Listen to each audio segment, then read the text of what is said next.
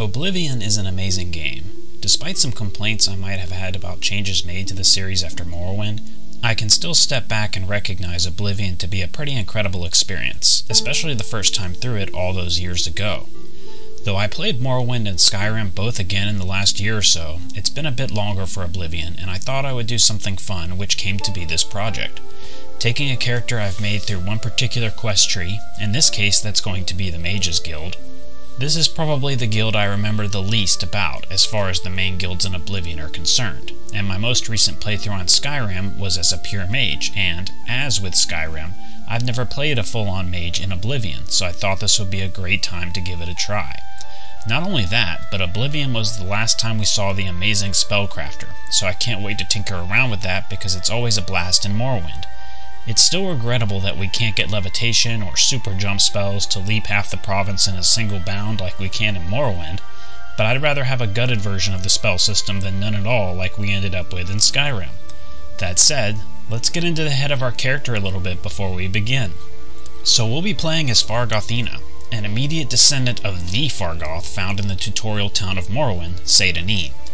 That's right, the fellow who had his ring stolen and was found to be stuffing his money into a hollow tree outside of town. Unfortunately, Fargoth owed the tax authorities a decent sum, and combined with his problem with alcohol, he decided to just grab his stashed coin, skip town, and hopefully avoid the problem altogether to start anew. He decided to reconvene with his daughter, Fargothina, who had been living by herself on the mainland of Morrowind not far away in Old Ebonheart. She had been scraping by working in the local tavern while dreaming of learning magic. She studied in her off time and picked up a few tricks, but nothing too intricate. Once Fargoth came back to her, problems in tow, Fargothina had enough after a few years and realized again why she was living separately from the Elder Elf. So, about 6 years after Fargoth arrived, around the year 433 of the Third Era, Fargothina set off on a quest westward to enter the province of Cyrodiil in an attempt to join the Arcane University and learn the greater ways of magic in order to make something of herself and escape the life of a daydreaming barmaid. She had heard tell from the Isle of Vardenfell and the tavern of the great Nerevarine, seemingly coming out of nowhere to amass great power, and gathered that nothing at all made her so different from this Nerevarine, which encouraged her all the more. Unfortunately, she had very little in terms of savings when she left Morrowind, and shortly upon crossing over the Cyrodiil border, she may have accidentally let a few items that didn't belong to her slip into her pocket, and shortly thereafter had a meeting with the nearby city guard of Cheydinhal. Subsequently, she was placed into the Imperial prison, but she decided to look on the brighter side of things. This saved her the remaining walk to the Imperial City, in which the Arcane University resides. It would just require a short stint in the pen. She seemed to recall her father, Fargoth, mentioning he was never quite able to get along with Imperial authorities either, so perhaps it runs in the blood. And this is where our tale begins. Welcome to Oblivion, and the tale of Fargothina the Arcane.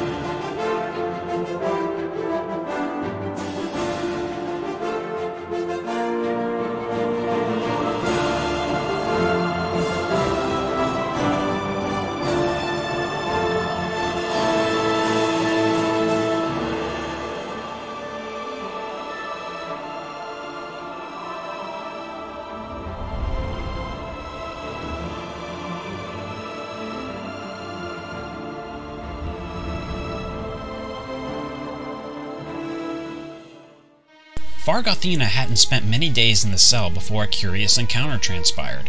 While being verbally berated by a dark elf across the way, some guards and a well-dressed man appeared and attempted to access the cell. After being commanded to remove herself from the door, they barged in, and the well-dressed man revealed himself to be Uriel Septim, the Emperor of all Tamriel. He seemed to be familiar with Fargothina. You. I've seen you. Let me see your face. You are the one from my dreams. But unless he had been a patron at the hole-in-the-wall tavern she had been working at for years, she found this to be fairly unlikely. Regardless, she wasn't the sort to look a gift horse in the mouth and allowed him to carry on about the stars in his dreams if it meant she was earning a quicker ticket out of the prison system to get on with her dreams. Fair enough. As she followed the Emperor and his blades through the convoluted underground system that connected to her cell, she came to realize that perhaps the fellow wasn't completely mad, as assassins seemed to appear from nowhere and begin attacking. Helping herself to some of their goods, she continued on with the team until they locked the doors behind them, insisting that she stay. Fortunately, a rat with the strength of Nerevar himself takes this opportunity to bust through a crumbling wall, allowing her access to continue on away from the prison. After making her way through some twists and turns, she reconvened with the group, at which point the Emperor insisted that Fargothina be allowed to accompany them, and the Blades grudgingly complied, though they did mention they would keep their eyes on the prisoner. A few short rooms later, it appeared as though the group had wandered into a trap, and Fargothina was told to keep the Emperor safe in a small chamber, at which point he turned to her and shoved a precious-looking amulet into her hands, suggesting that at all costs it must be kept from the assassins. He seemed convinced that his time was near, and only moments later was proven correct, though at this point, with all of the harassment, it's hard to consider that much of a prophetic statement. After the Emperor was stricken down, the remaining Blade came to speak with Fargothina, asking after the amulet and seeming to accept that it was given to her in his last moments. He suggested that she make her way to Wayyyy Priory in order to meet a Joffrey character, and provided a key to access the deeper tunnels of the sewers, which would eventually lead to Sweet Freedom. Accepting the key, but not necessarily the recommendation of a travel destination, Fargothina fought her way through the remaining rats, blocking her way to freedom. Immediately after breathing in the first gasp of fresh air after escaping the prison, Fargothina decides to continue on her quest. That Emperor was mighty insistent upon her delivering the amulet, but the most important thing seemed to be to keep it away from the assassins, and what safer place than with her, after all?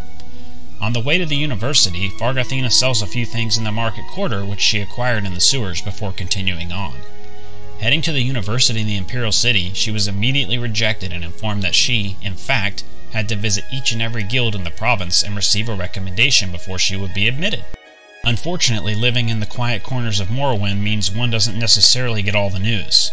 Apparently just 2 years prior, the Archmage Hannibal Traven altered the Mage Guild charter to include a requirement for all new candidates for membership needing to visit and gain acceptance from all the guild hall stewards in the land of Cyrodiil. Troublesome for sure, but at least she would have a chance to hone some of her skills and see the sights of Cyrodiil proper, perhaps even make a few friends along the way. That in mind, she set off to the town of Choppier, as that was the closest to the Imperial City geographically. Along the way, Fargothina encountered a couple of bandits, but otherwise it was an idyllic walk, picking up mushrooms and other flora on the way. Upon arrival in front of the daunting city walls, Fargothina meets a nice Dunmer indicating she can buy a horse from the stables, but Fargothina passes on that as she is certain it is well beyond her current financial means, and heads into the town gates. The first stop is to see Borba's goods and stores to offload the miscellaneous items she's collected along the way to fatten her pockets in an attempt to save up for the future spell acquisition, as those can be quite pricey. At this rate, Fargothina will be lucky to be able to afford 1 or 2 lower-level spells to even out the range. Exiting the shop and meandering around Choppier in search of the guild, she eventually finds it without having to ask for directions once she locates the Fighters Guild and figures it must be close. Upon entering the guild, she meets a character named Irwin that tells her she needs to speak with Falcar, and that he's the local guild leader for Choppier. Falcar seems not so friendly. Are you sure you're up to it? You seem a little slow. He casually insults Fargothina as she asks after the recommendation, but regardless he does permit admittance, so she becomes an associate of the Mage's Guild. Great success. Now to work towards those letters of recommendation. Falcar continues his insults as he informs her that she needs seek out a ring of burden that a stupid associate got a hold of and misplaced. He suspects that the aforementioned stupid associate probably intentionally tossed it down the well behind the guild. If she can retrieve it, he'll consider sending a recommendation for her, so that seems like the way to go. He also lets her know that it may be difficult to carry. That, combined with the mention of the well and another associate already, begins to make the mind wander. As a final comment, he informs her that she needs to meet with Dietsan in order to retrieve the well key. Upstairs, she finds Dietsan. I'm Dietsan, magician, Mage's Guild, that is. And she tells her that she's actually very suspicious of Falcar, and further suspects that he may have had something to do with the disappearance of the aforementioned stupid associate, whom we now know is named Vidkun. Dietsan seems very concerned about this fellow, and in an effort to help us, gives us the buoyancy spell which allows Fargothina to breathe underwater and reduces burden ever so slightly. Overall, the guild hall is filled with goofy but welcome members, Falcar aside. Either way, it's time to step outside and take a look at this well. It's located directly behind the Mage's Guild, as Falcar said it would be. Opening it with the key, Fargothina dives into the well to see what mysteries can be laid to rest inside. Not far into the depths of the well, a floating corpse can be seen, and upon closer inspection, it appears to be Vidkun. He's holding the Ring of Burden that Falkar asked us to fetch, and it weighs a whopping 150 stones. One can surmise that Falkar put the ring in the well and asked Vidkun to retrieve it as either a cruel joke or a method of eliminating the guild associate, though it's not clear which. After making a quick trip back to the guild in order to buy a stronger ease burden spell from Trayvond, Fargothina jumps back into the well to secure the ring in question and heads back to the guild hall.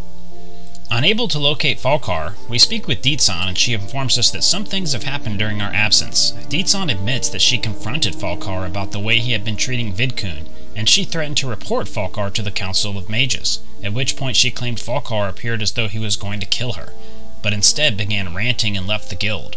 Unfortunately, she's not sure if he ever wrote the recommendation, so she suggests that we check his room to see if we can find one, while simultaneously telling us to keep an eye out for anything unusual to report. She also states that the ring is effectively useless, so we can discard it anywhere we like. Heading downstairs to check Falkar's private room, there doesn't appear to be anything suspicious immediately, and certainly no letter of recommendation. Stumbling upon a locked dresser, Fargothina uses the lockpick she picked up in the Imperial sewers to break in, as she didn't have a powerful enough spell handy, and inside she discovers 2 black soul gems. Unsure of what to make of these mysterious gems, she picks them up and heads back upstairs to show the evidence to Deetsan. She says she'll take them and forward them with her report to the Council of Mages, stating that things are worse than she had expected. Deetsan offers to write a letter of recommendation for us, and with that, we've managed to get our first letter of recommendation from a Mage Guild Hall. I think these sorts of quests can provide a real value to a game. Sure, you're not being sent off to find some contrived nonsense from a Draugr dungeon, but what happens in a quest like this I find to be very elegant in its simplicity. You get to speak to all members of the guild hall and get differing viewpoints on the happening, and develops a couple of those characters within the area, all while really taking place exclusively in town. I'd even argue that a lot of the best quests in this game take place within town zones and don't have anything to do with dungeons at all. Despite personally feeling as though the dungeon crawling is one of the weaker aspects of the series, Bethesda really seems to feel otherwise, as is evident with Skyrim and the incessant dungeon diving. Now, there are some good quests to be found in Skyrim, like Blood on the Ice and so on, but I feel like Bethesda would do well to more heavily lean into this style of quest moving forward with the Elder Scrolls 6 in consideration. Develop the characters in a given area better, give the player reasons to speak with them in topics that come from scenarios like this that can culminate in something changing or altering our viewpoint on a given area, NPC, or topic. Here we find that the guild leader is either flat out evil or has some greater motivation going on, even if it's a bit heavy-handed in the delivery, and perhaps we'll uncover more regarding that as we proceed forward into the game and the questline. I really like this quest as a general rule. I find it to be a great use of the bird mechanic in the sense that you are sent to the bottom of the well, and the environmental storytelling in terms of the corpse of Vidkun floating down there, with that being one of the only possessions on it. In light of the entire questline, it also serves a purpose with the introduction of certain characters and brings forth some unclear motivations and actions that lead to the player to question certain aspects. I think while this is one of the simple recommendation requests, I also believe it is one of the more effective ones.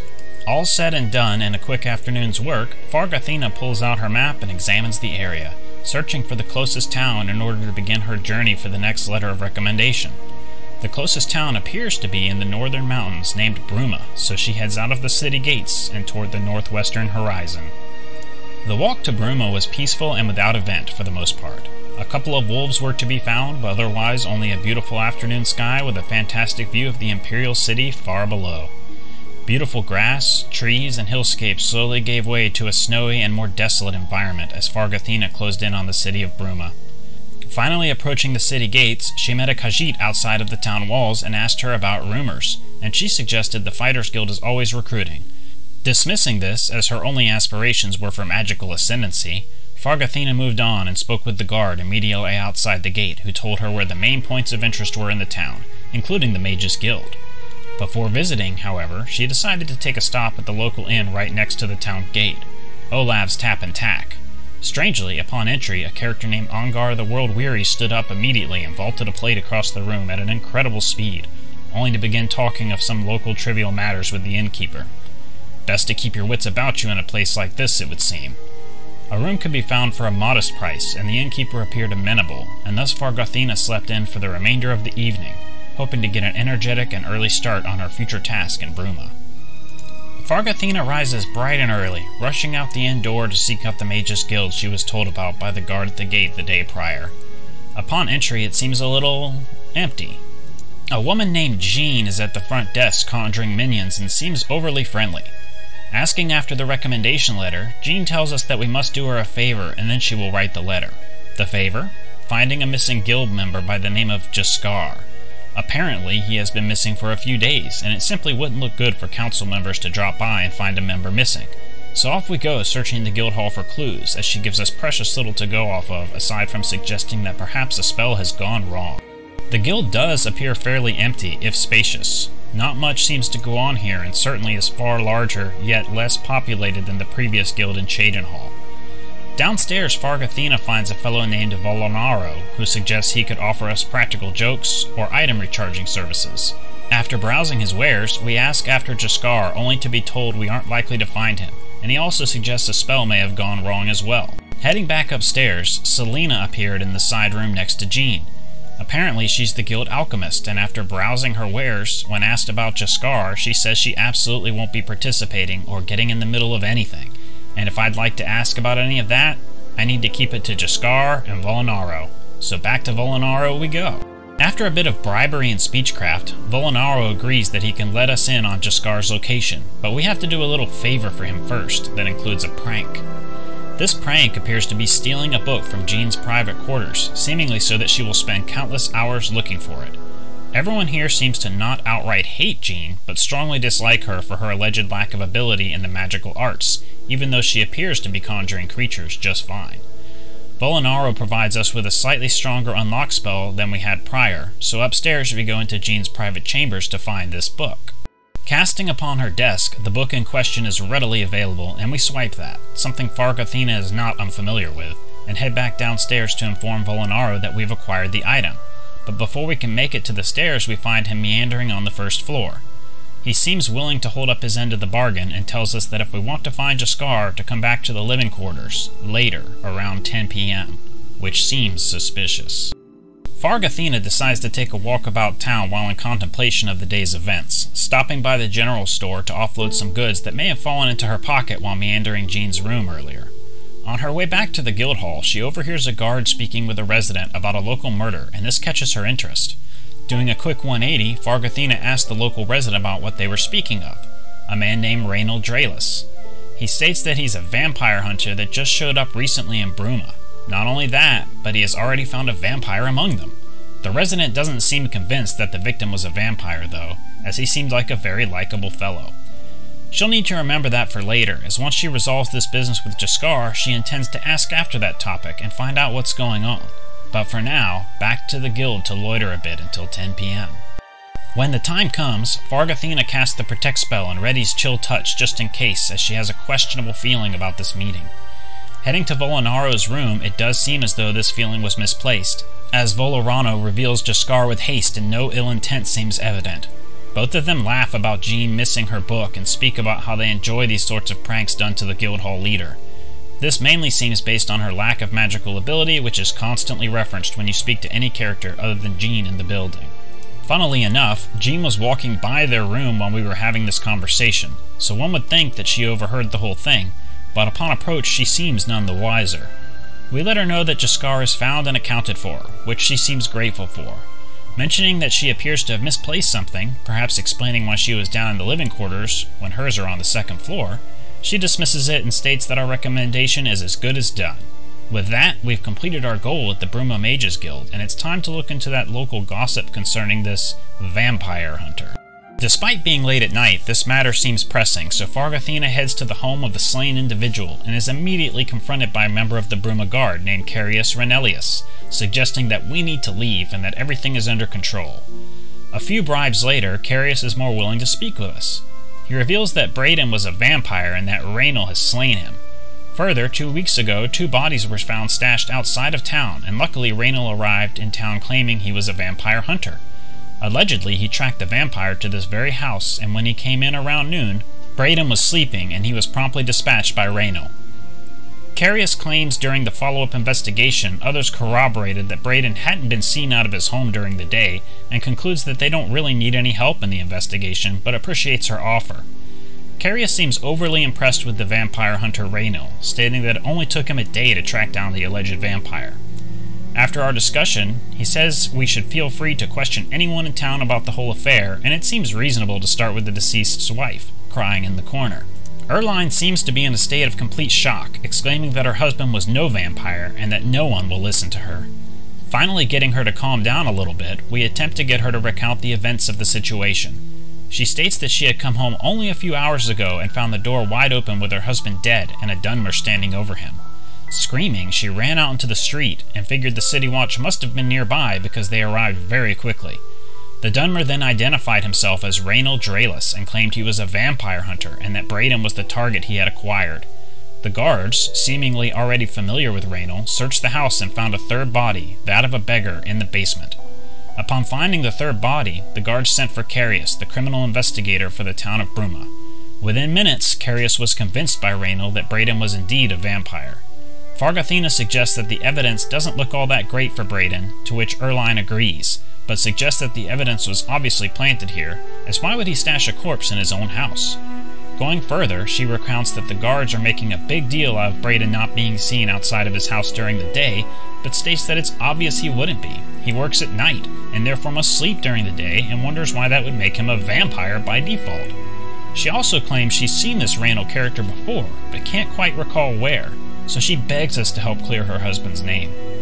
What a wild scenario. Taking all of that new information in, Fargothina decides to head back to her favorite inn, Olav's Tap and Tack, as these places tend to be a hive of information regarding those that are coming or going. Olav seems to think that the guards could have this case wrong, as it would be hard to imagine Brayden as a vampire. Olav swears he has seen him outside in the daylight before, so unless he just recently came down with vampirism, he would bet that the guards are simply wrong with their conclusion in this case. After hearing that Reynil killed Brayden, he wasn't sure what to think, but after our visit to him, he's beginning to wonder even more. Unfortunately, even after several bribes, Olav wouldn't reveal any further information about Reynil to us. It seemed like he was holding something back, so Fargothina decided to check out the other tavern up on the hill, the Gerald View Inn, and see if she could dig up any clues. Speaking to the innkeeper, Hafid Hollowleg, it is revealed that Reynil is in fact staying at Olav's Tap and Tack. Heading straight back to Olav, he still won't budge on the information, so we decide it's time to employ some of our magic trickery, but first we need a new spell. Running back to the Mages Guild and speaking to Selena, she offers to sell us a beguiling touch spell, which causes a small charm effect on touch. Purchasing and thanking Selena, off we go to use our newfound spell on our dear friend Olav, which works to wonderful effect as he reveals Reynil is staying in the last room down the hall and offers us the key willingly. How charming of him. Entering Reynil's room, nothing immediately appears to be amiss until by chance a small portion of a book is observed that appears to have fallen behind the dresser. It is titled Geliborn's Journal, and it details a group of 3 friends that stumbled upon an ancient artifact in an Ayleid ruin. The members of the group agreed to stash the artifact in a safe place until more research could be done, and each member also took 1 key to the chest, all 3 keys being necessary to open the chest. Heading back to the main room of the inn, we ask Olav about this Geliborn. He says it's odd that we would mention that name, as it was Reynil's last hunted vampire that was tracked and killed in the city of Skingrad, and this is revealed to be why the guards of Bruma trusted Reynil so much, because word had come up from Skingrad concerning Reynil and his accomplishments. Racing back to Erline's house, we confront Carius about Geliborn, and he seems immediately frustrated that Fargothina even brings up the name. Complaining that people can't keep their lips sealed, he goes on to reveal that the Skingrad City Watch had informed them that Geliborn was killed by Reynil not long ago, and that he was obviously a vampire. Disagreeing with this assessment, Fargothina presents the journal found in Reynil's room, and Carius seems floored, stating that everything seems to make perfect sense now. Filled with a new purpose, Carius tells Fargothina to meet him at Olav's Tap and Tack in an hour once he is able to get a search party together. Unfortunately, upon meeting with Carius after 1 hour has passed, he lets us know that he recently received word from one of the scouts watching the roads outside of Bruma that Reynil was seen escaping west and was able to lose the scout in the mountains. However, Carius seems to think that a nearby cave to the west matches the one spoken about in the journal. the Boreal Stone Cave, and concludes that must be where Raynal is headed. Deciding that sending a whole group of guards would lack tact, he suggests that Fargothina go alone and stop Raynal before he acquires the artifact. Heading out into the cool and snowy afternoon, Fargothina begins to circle the town in an attempt to head in a westwardly direction to find this alleged cave, hot on the trail of Raynal. Along the way, she finds what appears to be 2 Imperial Legion guards in an archery contest with each other as the target. After a few minutes, one fells the other and dashes away, at which point Fargothina helps herself to the remains of the losing guard. Strange, but can't look a gift horse in the mouth, especially when spells are just so expensive. Fargothina passes a small farm to the south of her as she continues her trek westward, and finally discovers the cave Carius had mentioned. Upon entering, there doesn't seem to be anyone here. Eyeing a chest in the middle of the main room, Fargothina attempts to open the chest, but it seems she needs all 3 keys to do so. While looking around other areas of the cave, the dark elf Raynal sneaks up on her and begins a conversation, explaining that he felt she would catch on to him sooner or later, and that leaving the journal behind was a stupid mistake. Raynal doesn't seem that disturbed by the situation, claiming that once he kills us, he will no longer need the vampire ruse, and will be able to carry on free of consequence. After giving him multiple opportunities to surrender, the fight begins and he is quickly chilled to death by our frozen fingers. Finally, the moment arrives to discover what lies in the chest that these 3 men found worthy enough to build a covenant around. Upon opening it, a mundane amulet is revealed with no special properties. Confused, Fargothina grabs the amulet, loots her adversary, and heads back towards Bruma for answers. There's something interesting about this Dunmer, Raynal. Perhaps it was just the lighting in this cave, but he seems to have a green skin like an orc. I've never seen a Dunmer quite like that. It's a strange sight to behold. Speaking of Dunmer, I wish they hadn't done a complete 180 on their voices from Morrowind. Gone are the ashy and almost raspy voices we found in Vardenfell, replaced with something that sounds completely different. While these voices are still fine, they lack the defined character they had in Morrowind, and I'd love to see a return to that seemingly ash-laden tone of voice they had back then. Entering Erline's home, she asks what news we bring, to which we reply that we have both slain Raynal, avenging her husband, and acquired the mundane amulet from the chest in the cave. She begins telling us that long ago she made a promise to Braden that she would never reveal to anyone what she is about to reveal to us, but because we've avenged the unjust death of Braden, that he would understand why she has decided to break the pact. It turns out that Braden never really trusted his other group members, so before he secured the amulet in the chest within the cave, he placed a special enchantment upon the amulet which would conceal its true nature. Fortunately, Braden gave his wife the special command word that will restore the amulet to its true identity for future possibility of him dying and her coming into possession of all 3 keys. Handing over the amulet, Erline speaks the magical word, Brotherhood, and the truth of the amulet is revealed. Claiming she has no use for the amulet and seemingly in a much better mood now that her husband has been avenged, she hands it to Fargothina to keep as a reward for her efforts in righting these wrongs. The amulet itself is called the Phylactery of Liveness, and it adds a constant fortify speed +5 to oneself upon wearing it. So now, a good bit quicker than we were before, we exit Erline's house and leave her to her thoughts to mourn her wrongly killed husband. Heading back to Olaf's Tap and Tack to secure some rest after all this hard work, Fargothina experiences her first increase in level. She realizes that all her life she had been coasting along as if she was in a dream, and suddenly, facing the trials of the last few days, she had come alive. Feeling stronger and with greater will than ever before to continue her quest, Fargothina readies herself for her next journey, to the next city in her quest for the recommendations she needs in order to join the accredited and famous Arcane University. As a new day dawns, Fargothina sets course for the city of Coral. Heading to the south and west, she finds little in the way to disturb her travels aside from the beautiful vistas of the Imperial City once again from such great mountainous heights. She is accosted by 2 rogue bandits, and while they appeared to be hanging about a cave, being a woman on a mission, she opts not to investigate any further in this particular case. Taking a few bottles of ale and beer as part of the spoils, she continues on, practicing her magical skills on the path toward Coral. By the time she reaches the outskirts of Coral, night has fallen across the land, and she notices that an area not too far from the city proper is called Wayyyy Priory. This does ring a small bell in her mind, the ravings of a seemingly mad emperor, but dismissing it for the time being, she continues toward her target, the city of Coral. Upon entering the city, being that night has fallen, Fargothina decides to head towards the nearest tavern to catch up on some sleep and start the next day fresh. It would seem that a pleasant inn by the name of the Oak Enclosure is right next to the gate to the city, staffed by a Khajiit by the name of Talisma. She offers us a room for the meager price of 10 gold, and we agree to the arrangement, heading upstairs to sleep off the weariness of the long road to Coral, dreaming of magical ascendancy. Bright and early, Fargothina scopes out the town of Coral, asking a nearby guard for directions to both the guilds and services offered in the town proper. After discovering both tidbits of information, she heads to the general store to offload any extra goods that may have accumulated from the trip or otherwise, and is met by a mother and daughter Argonian duo operating the shop. They seem welcoming enough, and are even more so when the charm spell is deployed. Making one further stop at the smithy to sell the last remaining goods that the general shop wasn't interested in, it's off to the Mage's Guild to see what task awaits us in Coral.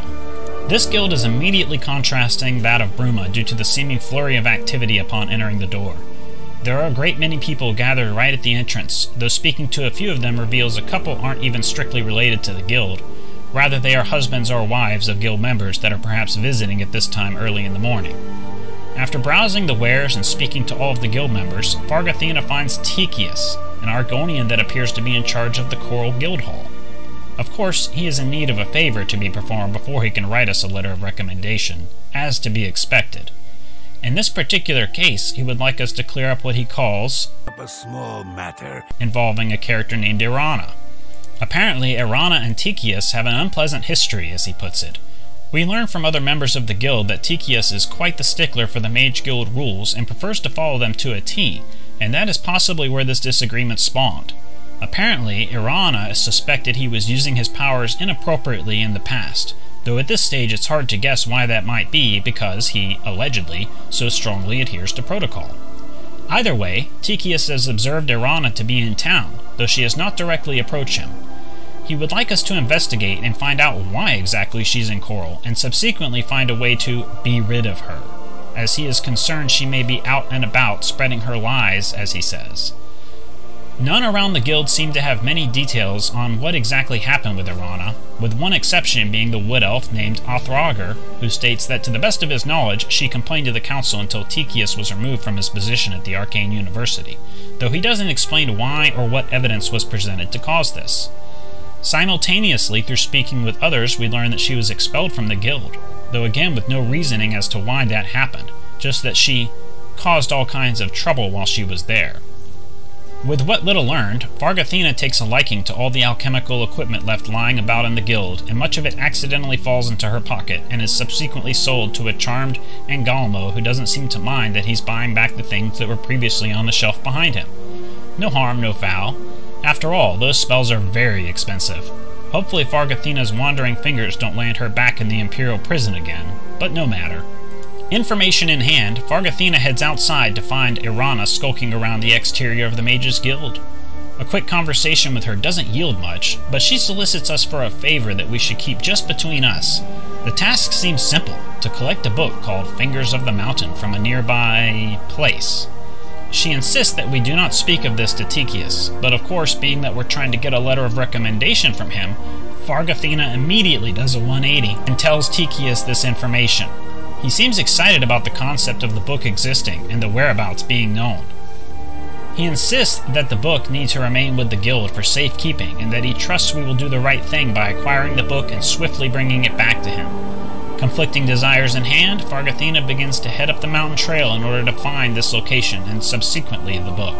After pausing for a nice view of Coral and a bit of the Imperial City, Fargothina stumbles upon the area in question and discovers a charred corpse containing the book they are both seeking. Grabbing the book, she heads back down the slope the way she came, fighting a few ravenous wolves along the way. Upon entering the guild again and providing the book to Tychius, he seems pleased and states that he will write our letter of recommendation, but he needs to go in order to store the book properly. Seeming to pick up that this book could be worth quite a bit, Fargothina tags behind him in order to discover where the book is stored and swipes it. Speaking to Irana shortly thereafter, she's quite upset that we handed the book over, but suggests we steal it back. Little does she know that it has already been done. Fargothina presents the book to her as she promises to still provide the reward she initially offered us. She states that we need to come back in a day or so while she attempts to decode the book. While waiting for that, Fargothina decides to check in on the Grey Mare, a tavern apparently known for housing the seedier sort where Irana is staying. Upon entering, a man named Cyrodiil asks us if we've seen his sons. Asking for more details, he reveals that Rallis and Antis are planning to fight some creatures that are continuing to harass the Cyrodiil farm. He further reveals that the town guards are not willing to help them, despite the farm being a stone's throw from the town proper. However, his advanced age makes him a little bit hesitant to stand aside his sons in battle, so he asks us to join them in their quest. With no offer of a reward on the table, Fargothina still decides this is the right thing to do and agrees to help. Heading toward the farm, she encounters the sun speaking just outside of the aforementioned Wayyyy Priory. This is a bit of a funny moment to me. Now don't get me wrong, I love the voice acting in Oblivion, but I think we all know there are some limitations set in place there. I think there were only a small handful of actors that perform most of the roles in the game. This case is one in particular where that really stands out to me. When you approach these two, you can hear them talking back and forth, and not only are they voiced by the same actor, but it's also the same which voiced their father. There's just something hilarious about these characters going back and forth with the same voice actor. I suppose you could chalk it up to them being direct relatives, but still a funny Oblivion moment. Antis, calm down. We'll be leaving soon enough. I just can't wait. This is going to be the greatest fight ever. This is no joke, Antis, and it's nothing to be excited about. If you don't want to be doing this, then why are you even here? Father and I can handle this. The first brother, Rallis, seems to be more cautious and reserved, seeming only a little surprised after we tell him his father isn't coming. He accepts our help and agrees that it's time to go to the farm. The other son, Antis, seems much more gung-ho and short on thinking. Either way, we begin the very, very slow march down to the farm. You'd think they'd have a little more pep in their step considering the situation, but no, it's a really slow walk down the hill. We arrive at the Cyrodiil farm to a foggy scene. While we wait for the brothers to take their spots, Fargothina decides it's a solid time to help herself to the many crops available in the pen. Before she's finished, she hears cries of the brothers as goblins rapidly approach. Slaying them easily with her magic and their swords, Fargothina figures all is well, but it is not. More hordes of goblins approach, multiple waves in fact. Unfortunately, due to mana constraints of an inexperienced mage, neither brother was able to be saved. Stripping of them of their valuables and checking the house for more, Fargothina sets out to tell the father the good and bad news. The good news, sir, is that your farm is now safe. The bad news is that both of your sons are, unfortunately, dead. But they died a heroic death in the crop field. Understandably, Rallis is a bit upset about this and regrettably lets us know that any small amount of coin he could have offered as a reward instead must be put towards the burial fees. A regrettable end to the tale, but that's the price of asking a novice mage to assist your family in a battle, I suppose. Fargothina feels a little bad, but there isn't much to be done about the matter, as it's over and done with. After selling all of the collected farm produce to the Argonian merchant, Fargothina decides to rest for the evening before she sets out for the town of Skingrad in the morning. She figures that if Arana is done with her translation by the time she leaves, maybe she'll stop by and grab it. If not, no matter. The primary goal of visiting Coral has been accomplished, and that was to retrieve yet another letter of recommendation. Though the goal was achieved, Fargothina decided to loiter a while in Coral and accomplish a few goals. For one, she decided to train her armorer skill in order to help keep what little equipment she had in better order and practice a little magic, staying in the inn one further night. She realized that she was just catching on to the secrets of success. It turns out that it was just a matter of concentration. Upon the morning, Fargothina awoke and met with Arana on her way out of town. She claimed she was able to translate the book, that most of it would not be of interest to us. Yet there were a couple of pages that she thought might intrigue us, which she handed over for our review. It appeared to indicate that if we were to acquire a Welkin Stone, that we may be able to unlock some secret power or magic from the ruined pillar. This in mind, in case she ever came across such an item, she set off for the next town on her map of Cyrodiil in search of recommendations, Skingrad. On the way to Skingrad, Fargothina came across a hollowed-out shell of a town. Hackdirt, she was told by the seemingly unfriendly locals. Though she asked around, not much more could be derived from the townsfolk aside from threats. After some further investigation, she decided she was not at all welcome and should just continue on her path to Skingrad. Passing through the hilly forest, Skingrad finally came into view over the grassy hills. Towering spires lined the city walls, and it appeared to be quite prosperous from the exterior. The entrance to the city was flanked by wineries. In fact, she met immediately one of the proprietors of the vineyard, Gaston Cyrodiil. He seemed friendly enough and spoke of several vintages she might try if she could get a hold of them. In comparison to Hackdirt, Skingrad seemed overly inviting, so she strolled right into town. Once inside, her expectation was that this was a fairly prosperous town appeared to be confirmed. A long road splits the town in two with a section of the city on either side. Apparently this was a heavily used trading route historically, and the city simply populated on either side of it. Making her way toward the Mage's Guild, Fargothina noticed that a man was chasing after her, and upon catching up to her, he stated that they couldn't talk in the street as it was too public, but she should meet him behind the Great Chapel at midnight, making certain that we are not followed in the process. While he offers no further details, he does state that he will make it worth our while. Never one to turn down a septum, Fargothina stores this in the rear of her mind as something to see to depending on what her business at the guild pertains to. Entering the Mage's Guild, it seems to have a rather cramped interior and lacks larger open spaces of other guilds she has visited recently. Otherwise, it seemed to be quite a nice building. After speaking to an Argonian named Druja, she directs us to someone named Adrienne in order to check in on our recommendation. Fargothina also decides to ask about the man who spoke to her outside the guild, Glarthir, to which Druja responds that he's known to be a bit strange, but overall he's tolerated and considered an eccentric member of the town. As usual, Fargothina loots every alchemical item in sight and pawns these off to the local guild alchemist as if they had been acquired elsewhere in order to fatten her pockets before finding and speaking with Adrienne. Adrienne mentions that she's been busy, but she does have a small matter that needs taken care of. Apparently a member named Airthor hasn't been seen in a while and she'd like me to investigate the matter. She suggests that we start by simply asking around the guild hall and seeing what other members have to say about the matter. Heading downstairs and speaking to Wayyyy the Cautious, he states that he hasn't seen him in a while, but assumed he was still out in a place called Bleak Flats Cave, as he usually stays there. But he doesn't elaborate any further than that, other than the fact that he can't seem to recall where that is exactly. He does indicate that Druja should be able to tell us where the cave is, so after thanking him, Fargothina heads over to find the Argonian. Druja says that this isn't the first time he's been away, so she hasn't been that concerned with his absence, but she does know where Bleak Flats Cave is, and marks it on our maps so we can easily find it. However, she does have a little more information. It turns out that Adrienne is the one who told him to go there, as she didn't want him to practice any longer within the guild hall. She further states that Adrienne probably doesn't even remember her own decree, and that it wouldn't hurt for us to remind her that it was her idea to begin with to send him off to the cave. Before returning to Adrienne, Fargothina speaks to Solinus Vassinus about Airthor, and he speaks of an awful scamp incident last year, but that otherwise he was a nice guy. Essentially, Adrienne had expelled him to the cave as a result of these experiments. Fargothina decides it's time to get the full story from Adrienne, so she returns upstairs to speak with her. Adrienne's memory is immediately jogged by mentioning the Bleak Flats Cave, and she says that surely we must do something about it, and by we she means Fargothina. She wishes her luck and offers up a spell of Weak Fireball, indicating that it might not be a frictionless encounter. Considering the gift of a fire spell, Fargothina decides it may be a prudent time to purchase a weakness to fire spell to work in tandem with her offensive magic before leaving town.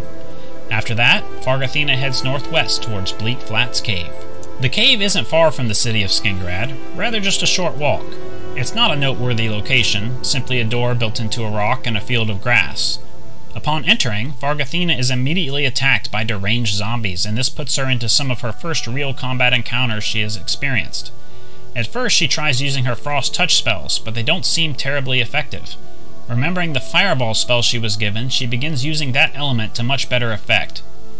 Though she attempts to use her limited conjuration skills to bring forth skeletal warriors to her side of the battle, they prove to be mostly useless in combat, and she has to rely on her destruction capabilities. Working her way through the cave, she continues to slay the deranged zombies until she makes her way into what appears to be a makeshift living space, with Airthor residing in it. Airthor seems exceedingly grateful, as it seems he was trapped here and has been hiding from the zombies. Asking if he can follow us back to town, Fargothina agrees and works her way out of the cavern and back outside. But by this time, night has fallen, and she estimates that it's about 8:30 in the evening. With some hours to go yet until our midnight encounter, she heads back to Skingrad with Airthor.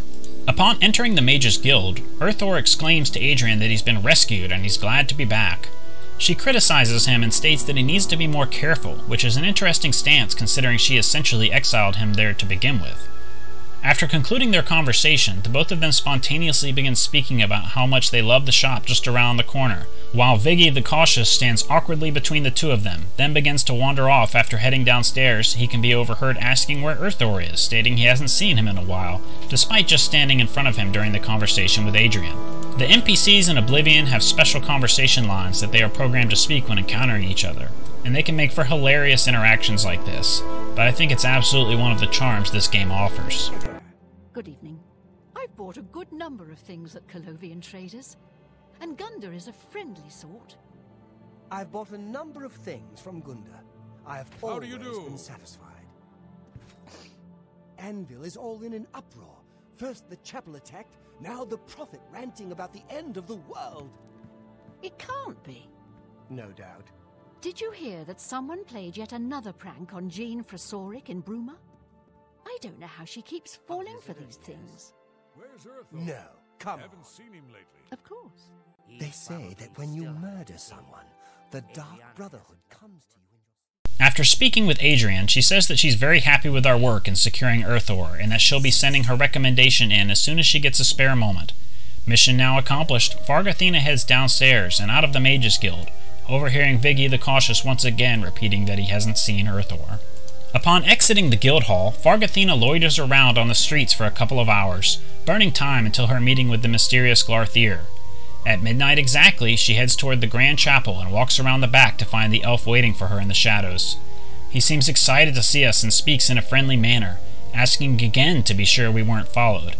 He says that he thinks he can trust us, but nobody else in town, as he claims that they are all in on it and are all watching him.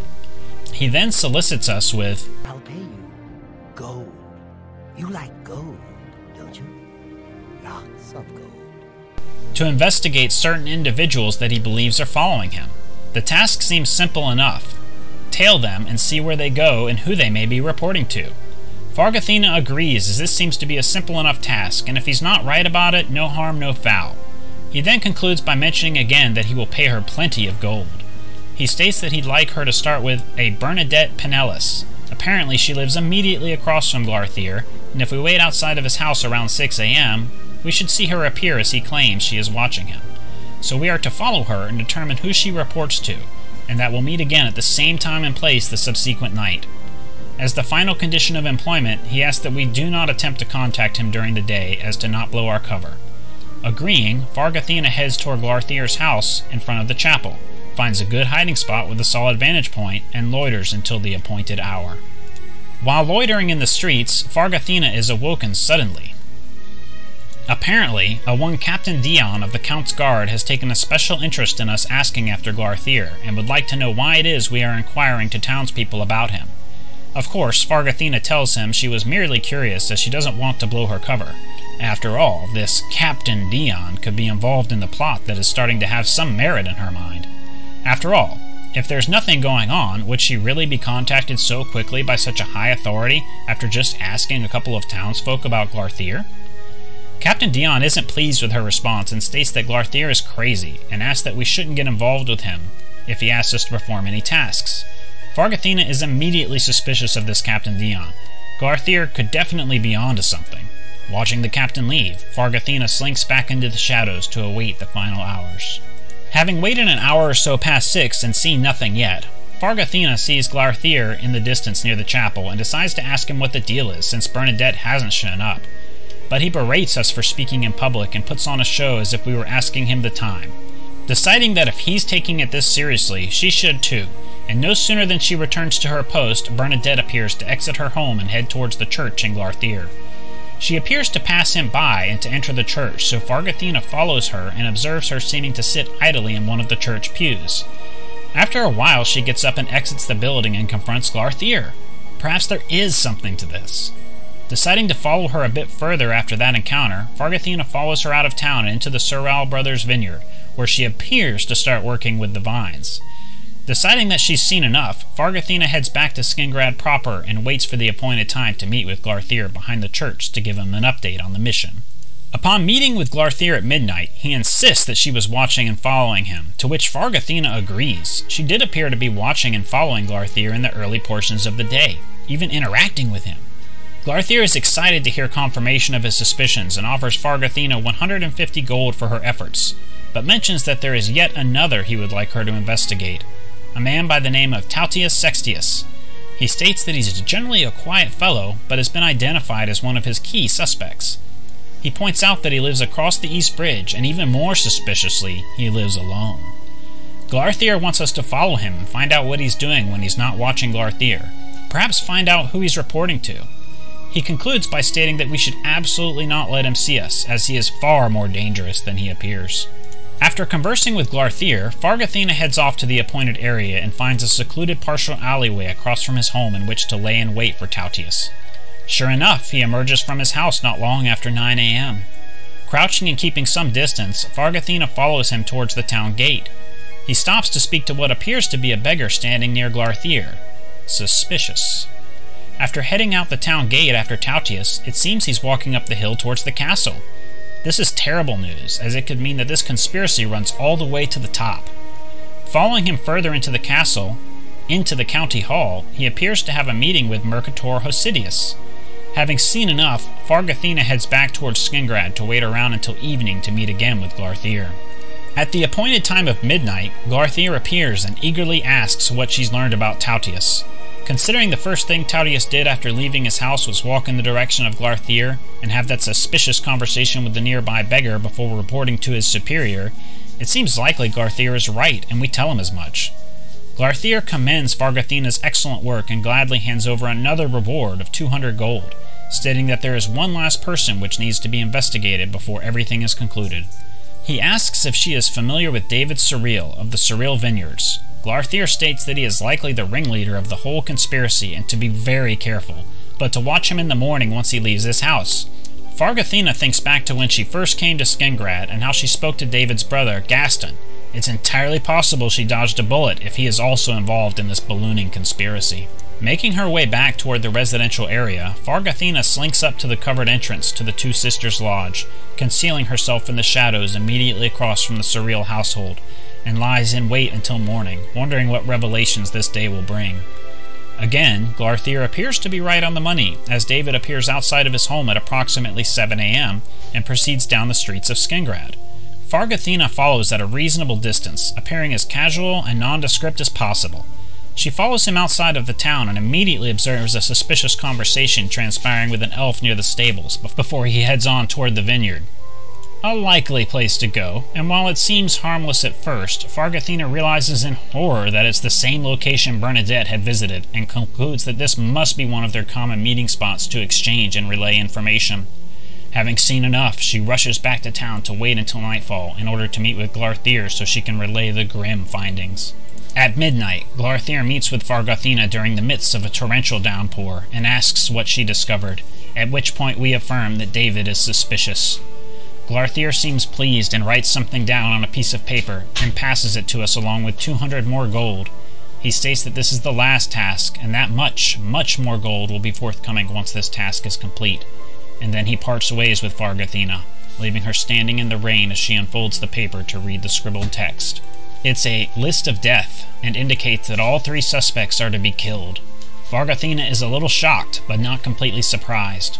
While she has a tendency to perhaps be a little more free with her hands and goods that don't necessarily belong to her, she is no murderer, of course. But this isn't murder. This is justice of a sort. If anything, she's stopping a large crime by intervening on behalf of this victim. Or at least that's the rationale she deploys to come to terms with the task. The idea of an even larger sum of gold doesn't hurt matters, either. Deciding to immediately get to work, Fargothina heads to Tautius' house, even though Glarthier does state that David should be killed first. She doesn't think it will matter much, as she plans to resolve all of this before dawn. Something she hadn't considered fully is how exactly she was going to enter the homes. They're all locked. While she's fumbled with a lockpick here and there, she's by no means an expert, but manages to fumble her way into the home after breaking many a lockpick. Donning the crimson robe that she's been carrying around since her fateful encounter with the Emperor, she sneaks through the home to the top floor, unlocking the bedroom door and creeping up slowly. With a combination of conjuration, a blade, and destruction magic, Tautius is slain on his stairwell. One conspirator down, Fargothina proceeds to Bernadette's home and repeats the process before heading across the street to enter the final target's home, David Cyrodiil. This one could prove to be slightly more challenging due to the fact that he lives with his brother. Though she manages to dispatch David with relative ease, it does appear the commotion woke his brother Gaston as he opens the door to the bedroom after the deed is done. Though he doesn't seem immediately concerned, so Fargothina quickly closes the door and heads out of the home before he begins to suspect she may have had something to do with what happened. Meeting back with Fargothina behind the chapel at midnight once again, Glarthur seems excited to be free of the conspirators and thanks Fargothina profusely and hands over a whopping 1,000 gold for the deed, after which he unceremoniously walks away. Feeling a little disturbed about the whole matter and unsure as to whether or not she's actually done the right thing, Fargothina decides it's better she make her way out of town before someone gets wise as to the fact that there are 3 murders. She decides that she'll stay at the inn for just a couple of hours to rest up and then sneak out of Skingrad before dawn to avoid suspicion. Just better to be off to her next destination, she figures. Having secured a bed, not long after lying down she's disturbed in her sleep and awoken by a figure.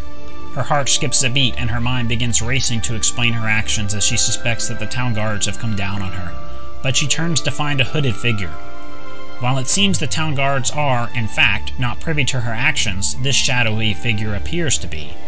He introduces himself as Lucien Lachance and informs Fargothina that our actions have been observed by a figure he calls the Night Mother, and as a result wishes to offer us an opportunity to join their unique family.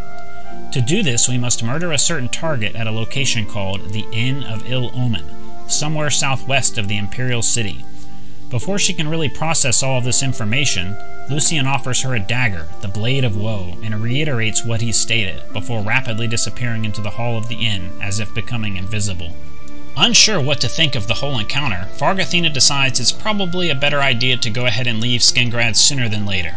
After all, if this Lucien Lachance was able to contact her about her recent actions, it's entirely possible the town guards or that suspicious Captain Dion may suspect her involvement as well.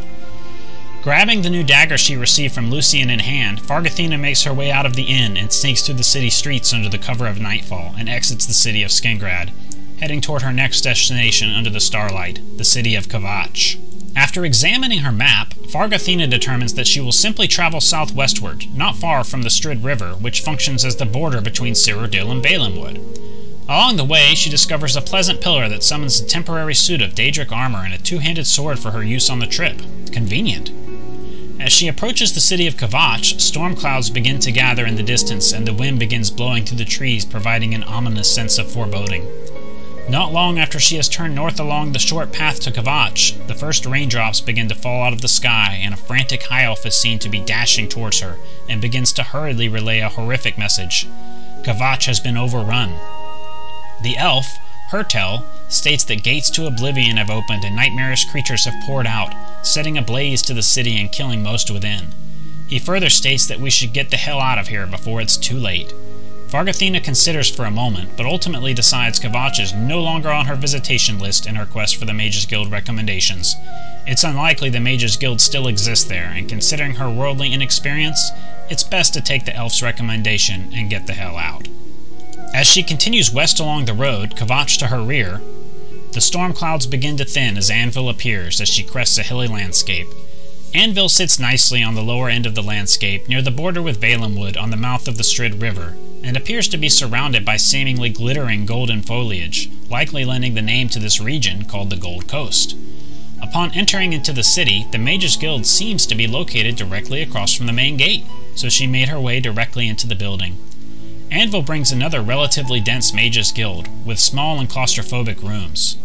A woman named Cyrodiil is found to be tending what appears as a sort of front counter, and it seems she is the leader of this particular guild hall, so Fargothina asks her about a recommendation.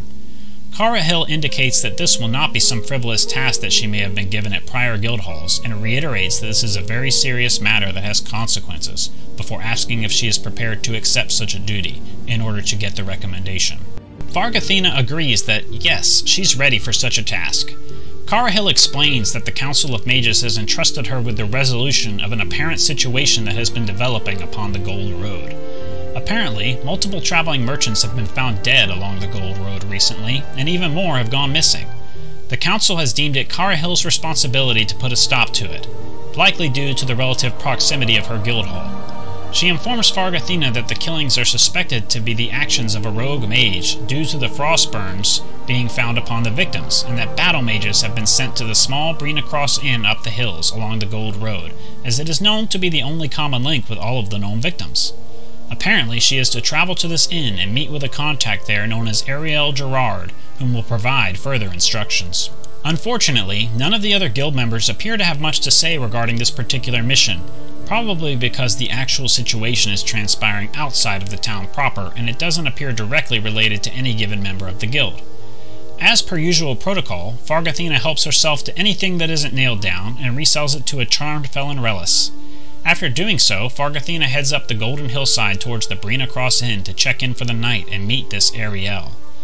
Upon trying to secure a bed for the evening, the innkeeper, Christophe Moran, takes a surprisingly strong interest as to whether or not she is a traveling merchant. Fargothina, lacking instructions to do so, pushes the question off, stating that she'd rather not say just yet, and decides to take a look for Ariel Gerard before proceeding.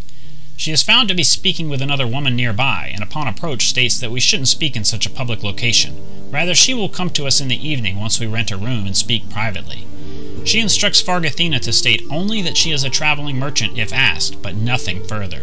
After securing the room in the inn, Fargothina is approached by the very same woman that was occupying the room with Ariel, named Caminalda. She asked if she had overheard us declaring ourselves as a traveling merchant, and began to ask if we were worried, what with all the recent killings, and claims she hasn't left the inn in days due to the word on the street.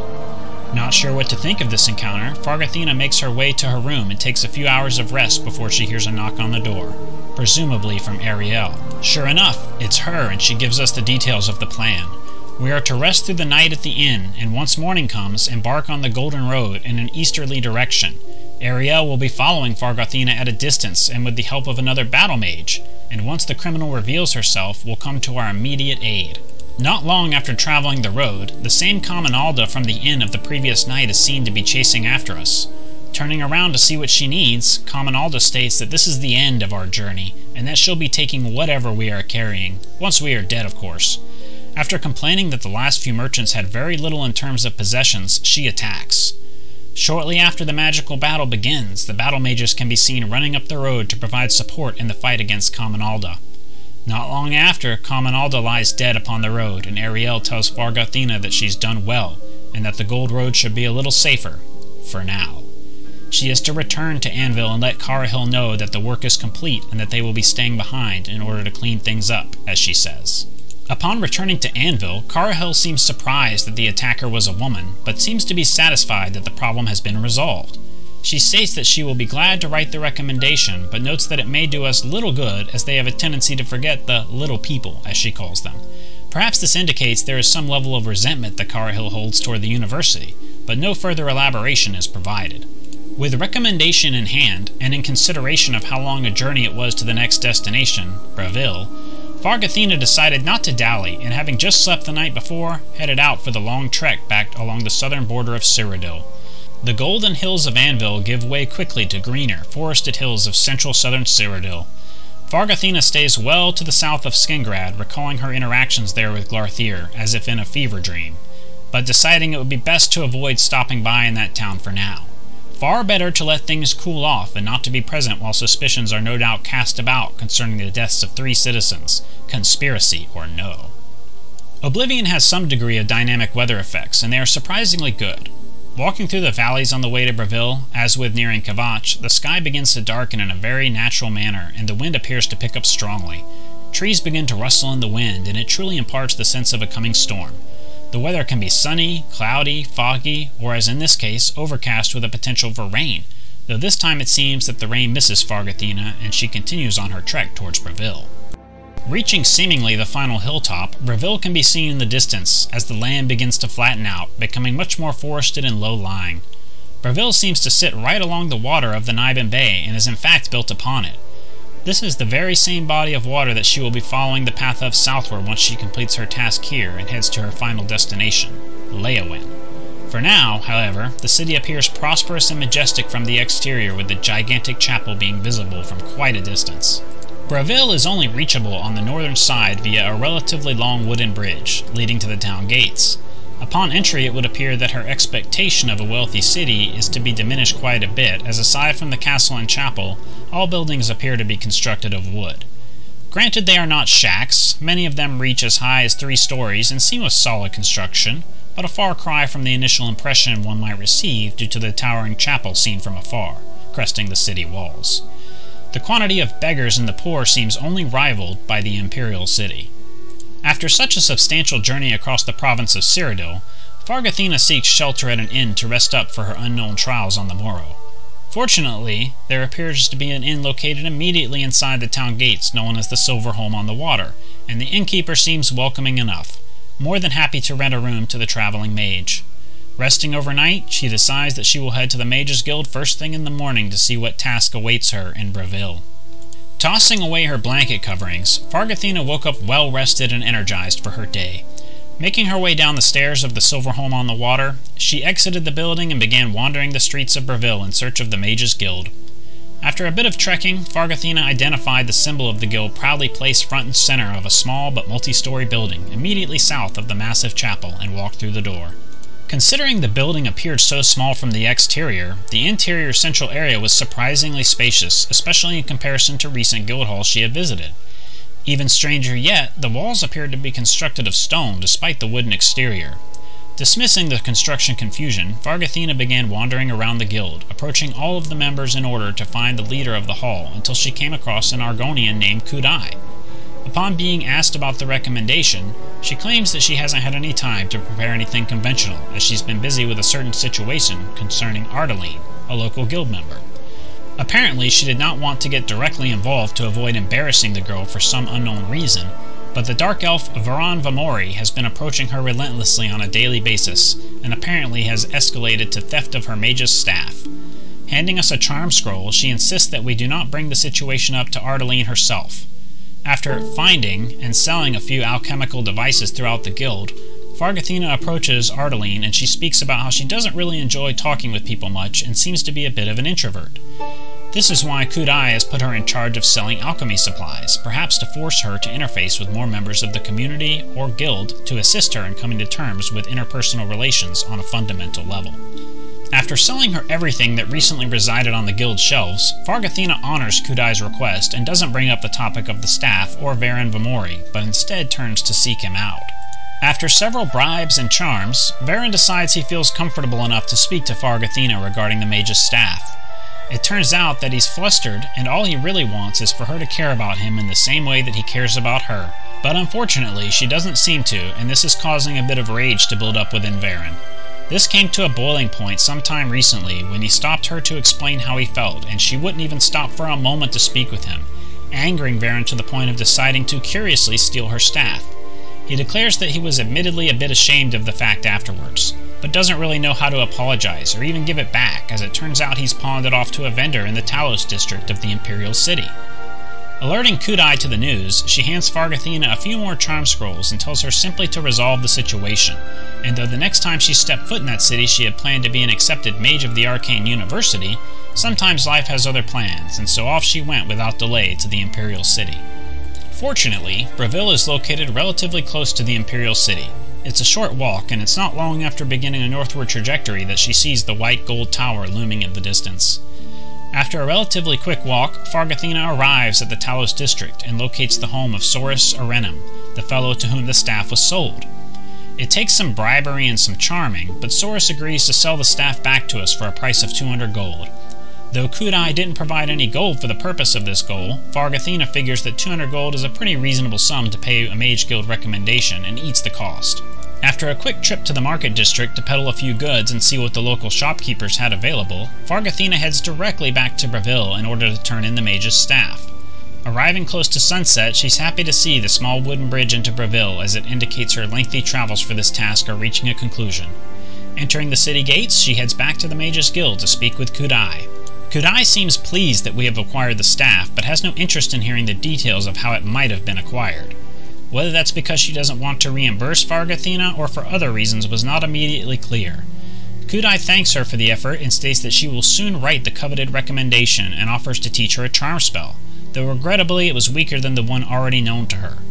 Her business concluded, Fargothina headed back to the Silver Home on the Water to rest for the remainder of the evening, as after a night's rest it will be time to journey to the final destination, Leyawiin. Heading south from Bravil, we are traveling along the lower Nibin River, heading to the delta in the south that borders and is sandwiched between both Elsewhere and the Black Marsh. The land becomes much more forested and low-lying, with a large fog bank settling over the land as she continues to the south. Passing various small farms and an inn, Fargothina finally sees the strong walls of Leyawiin appear from beneath a thick sheet of fog. Entering the town under the cover of the dense fog, it's difficult to make out exactly how large the city is, but the buildings appear well kept and the layout of the city seems spacious. The Mage's Guild of Leyawiin is a rather large building, perhaps one of the largest yet, sitting in the western portion of the city and featuring a yellow exterior, seemingly a common color choice in Leyawiin. Once inside the guild, Fargothina immediately sees an older elf sitting idly on a bench near the front door, and she approaches her to speak. Something seems not quite right about this character, Degale. She speaks in a convoluted and almost prophetic manner, but does suggest that Fargothina should seek out Agata. Moving on and speaking to a man named Kalthar, he suggests also that we should speak to Agata if we need to actually get something done, further stating that he doesn't even know why Degale is still around. Turning to Agata, who has walked up during the intervening time, she tells us that Degale experiences what they deem as visions, for lack of a better term. These visions have even been historically helpful, but lately they have become more problematic. The reason for this is that she formerly was in possession of a family heirloom of sorts, an amulet. This amulet somehow allowed Degale to have some level of control over her visions, and without it, instead of proper visions, she received what could be best described as a chaotic set of voices or visions that has effectively crippled the formerly coveted mage. Agata asks us to speak to other members of the guild hall in order to determine if any of them have further information or have seen the amulet in question, while she continues to tend to Degale. Turning back to Kalthar as he was still nearby, he explains that he heard Degale was put in charge of the Leyawiin guild hall as a favor, as opposed to a position based on merit, and he seems quite unsettled with this choice. He also states that he has overheard Agata and Degale speaking about the amulet, and in fact he's glad that it's gone. He hopes that with her amulet missing, she will be removed from her position as leader of the guild hall, being that he sees her as being unfit for the position. He further offers some information about Degale's father, claiming he served the Empire for years, but doesn't even rest with a tombstone over his head.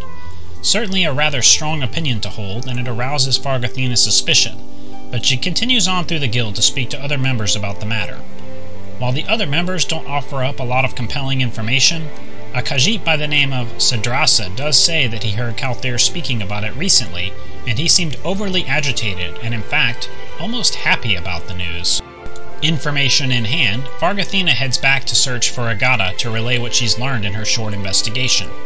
Agata isn't surprised that Kalthar overheard them speaking, but when Fargothina mentioned he was speaking about Degale's father, Agata seems shocked because they hadn't mentioned that topic when speaking. She suggests that if there is a connection between the stone and Degale's father, she's not aware of it, and that we should ask Degale personally, hopefully jogging her memory on the matter. She claims that she will start keeping a closer eye on Kalthar in the meantime. As Fargothina approaches Degale, whom is sitting at a table nearby, she begins speaking before we can even ask her about her father. Though her statement is convoluted and vague, she mentions what sounds like a crypt built into an old fort, and somehow we intuitively determine that it must be near Leyawiin. Fargothina heads out of town and into the swamp in search of this mysterious Blue Tower crypt. Heading east out of Leyawiin, the landscape remains low and forested. It's not long before she stumbles upon what appears to be a ruined tower or fort, and after fighting through a series of marauders both inside and out, she comes to a room that appears to be a makeshift crypt with various coffins throughout. After dispatching a few resident imps, Fargothina begins to search the coffins for any trace of a special amulet or stone, and finally discovers something called Manduin's Amulet, and retrieves it from the coffin. Turning around and heading towards the stairs, she's stunned to see the figure of Kalthar running down the stairs towards her. He says we can't leave with the amulet and that he needs it right now. Apparently, he was well aware of what we were up to, and that we would be likely to find the amulet, and therefore he had to stop us. After demanding that we hand it over, he explains that he didn't plan to keep the amulet forever. He just wanted Degale to be demoted and removed as guild leader, hopefully with an advancement in his future as a result, at which point he would have returned her amulet. After moaning about Fargothina getting in the way of his plans, he unsheathes the dagger and summons a conjured ally to attack. After a fierce battle, his corpse lies among the scattered coffins. It would seem that Agata did not keep such a close eye upon Kalthir after all, and now he has found his final resting place. Fargothina exits the old fort into a thundering rainstorm and makes haste back westward towards Leyawiin in order to return the stolen amulet to Degale. Upon returning the amulet, Degale seems able to communicate much more effectively, and thanks us for our efforts. After stating that she will gladly provide a recommendation, she begins relaying what sounds like one of her visions. that it will be up to Fargothina to decide the fate of many, and that life and death will be altered by her hands. She concludes by stating that Fargothina's time has now come and that the Arcane University needs her. Raminus Polis awaits our arrival even now. Somewhat overwhelmed with the conclusion of this task, Fargothina heads swiftly to a nearby inn, the Three Sisters. The inn is well kept and quaint, operated by 3 Khajiit sisters from which the name of the establishment comes. Paying for her room and heading upstairs to it, Fargothina lays her head down upon the pillow as thoughts continue to swirl in her mind concerning the foreboding words of the gale as she drifts off to sleep. In the morning, she will make her way to the Imperial City, the task of acquiring recommendations from each city behind her, and more prepared than ever for her goal of becoming a powerful and respected mage. She had come a long way from the barmaid in Old Ebonheart. Shortly after waking from an only partially restful sleep, Fargothina heads out of Leowen with goals of reaching the Imperial City, but is immediately flagged down by an armored fellow by the name of Lorexus Calidus, asking for a moment of her time. He goes on to say that he's after a group of skooma dealers that have holed up in a place he calls the Greyland Settlement to the south of Leowen. Apparently he's been trying to get to them for quite some time, but every time they see him coming, they recognize him and flee the area too quickly to be apprehended.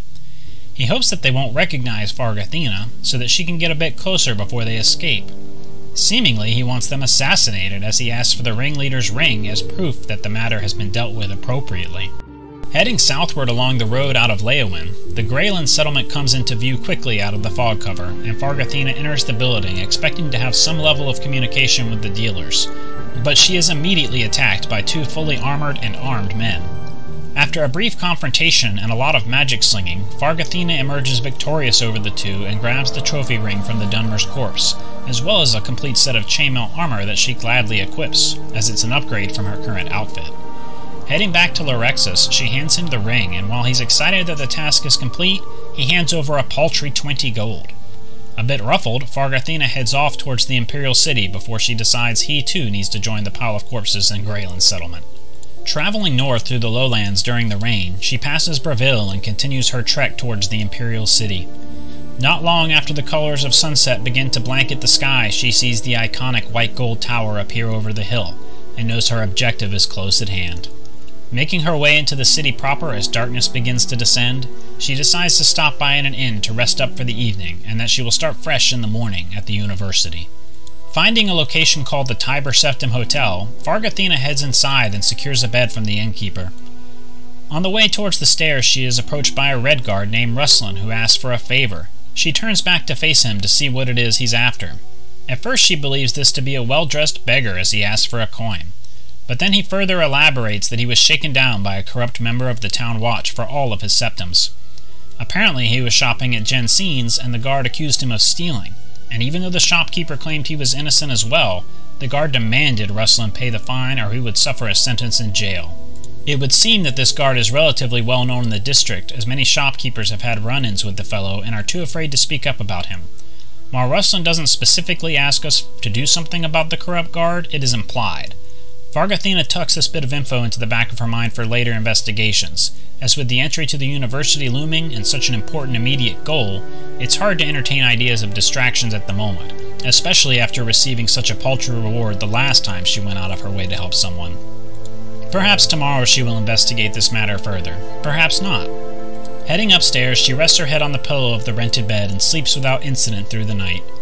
At the first crack of dawn, Fargothina jumps out of bed and heads toward the Arcane University, which is located on the southern portion of the island in which the Imperial City sits. Though she is well aware who she's after, she's having a hard time locating this Raminus Polis figure. She can't access much of the university as the doors are locked, so she loiters around for a while, figuring that he will show up. After waiting for some time, she re-enters the Archmage's lobby only to find what appears to be Raminus floating in the air. Perhaps he was practicing some of that forbidden levitation magic. Raminus seems well aware of who we are and states that he's received recommendations from all of the guild halls and that he's promoting Fargothina to apprentice, and gifts her with the robe of the apprentice and asks that we take a moment to try it on before speaking as to what comes next. After donning the robe and examining her new attire for a moment, she reapproaches the floating Raminus. He begins to speak regarding our likely experiences with the halls, that they were likely uneven experiences that highlight both the potential and pitfalls of the Mage's Guild. Now, he says, she can engage in more meaningful tasks and continue with her advancement through the guild. But before she begins that process, she must construct her very own Mage's Staff. Apparently, it is a custom that every mage carries a staff which is crafted and enchanted by the guild, though it is more so a symbol of status than necessarily a practical weapon. Perhaps this explains why the missing staff was so important to Kudai and Breville. It would seem that there is a grove very close to the Imperial City in which the wood for these staves is acquired, and we are to go there and meet one of the two mages, Alet or Zarasha, whom will help us acquire the necessary material for our staff. Upon arrival at the Wellspring Cave, after just a short swim from the city, a corpse is immediately visible in the lower room, and a hooded figure dressed in black robes is seen standing above it. Before any words can be exchanged, the figure attacks Fargothina, and she is forced to defend herself. After a quick battle, the corpse is determined to be that of Zarasha, one of the guild members she was sent to meet. Fargothina decides to investigate further as to what could have happened here, and is met with yet more robed, hooded figures deeper into the cave. Upon finding the exit to the Wellspring Cave that leads to the grove, Fargothina exits just in time to see yet another seeming guild member fall to their death at the hands of more of these mysterious figures. After fending them all off and examining the corpse, which was determined to be Alet, Fargothina finds a stone chest in the center of the island containing an unfinished Mage's Staff and quickly grabs it. Racing back to the university, she figures Raminus needs to hear of these developments immediately. Raminus is distraught at the deaths of his colleagues and states that necromancers have always been a problem, but have typically stayed far away from the guild and operated primarily in the shadows. Explaining that he must speak to the council regarding the matter immediately, he instructs us to continue to tend to the creation of our staff, and that a one Delmar located in the Chronasium can help us with the matter, and that we should see him right away. The Chironasium is located immediately outside of the lobby, and Delmar is quick to help us with the creation of the staff. Fargothina chooses a frost staff, as that's the element she's become the most familiar with over the course of her travels. Delmar says that it will take about a day for him to complete the enchantment, and that we are to return tomorrow to retrieve it. That accomplished, and with little else to do for the time being since Raminus is surely meeting with the Council of Mages, Fargothina decides to make her way to the Mage's quarters and get some rest for the evening so that she may pick up her Mage's Staff in the morning. After a great night's sleep in the Mage's quarters, Fargothina is awakened by two speakers nearby. Good morning. Hello.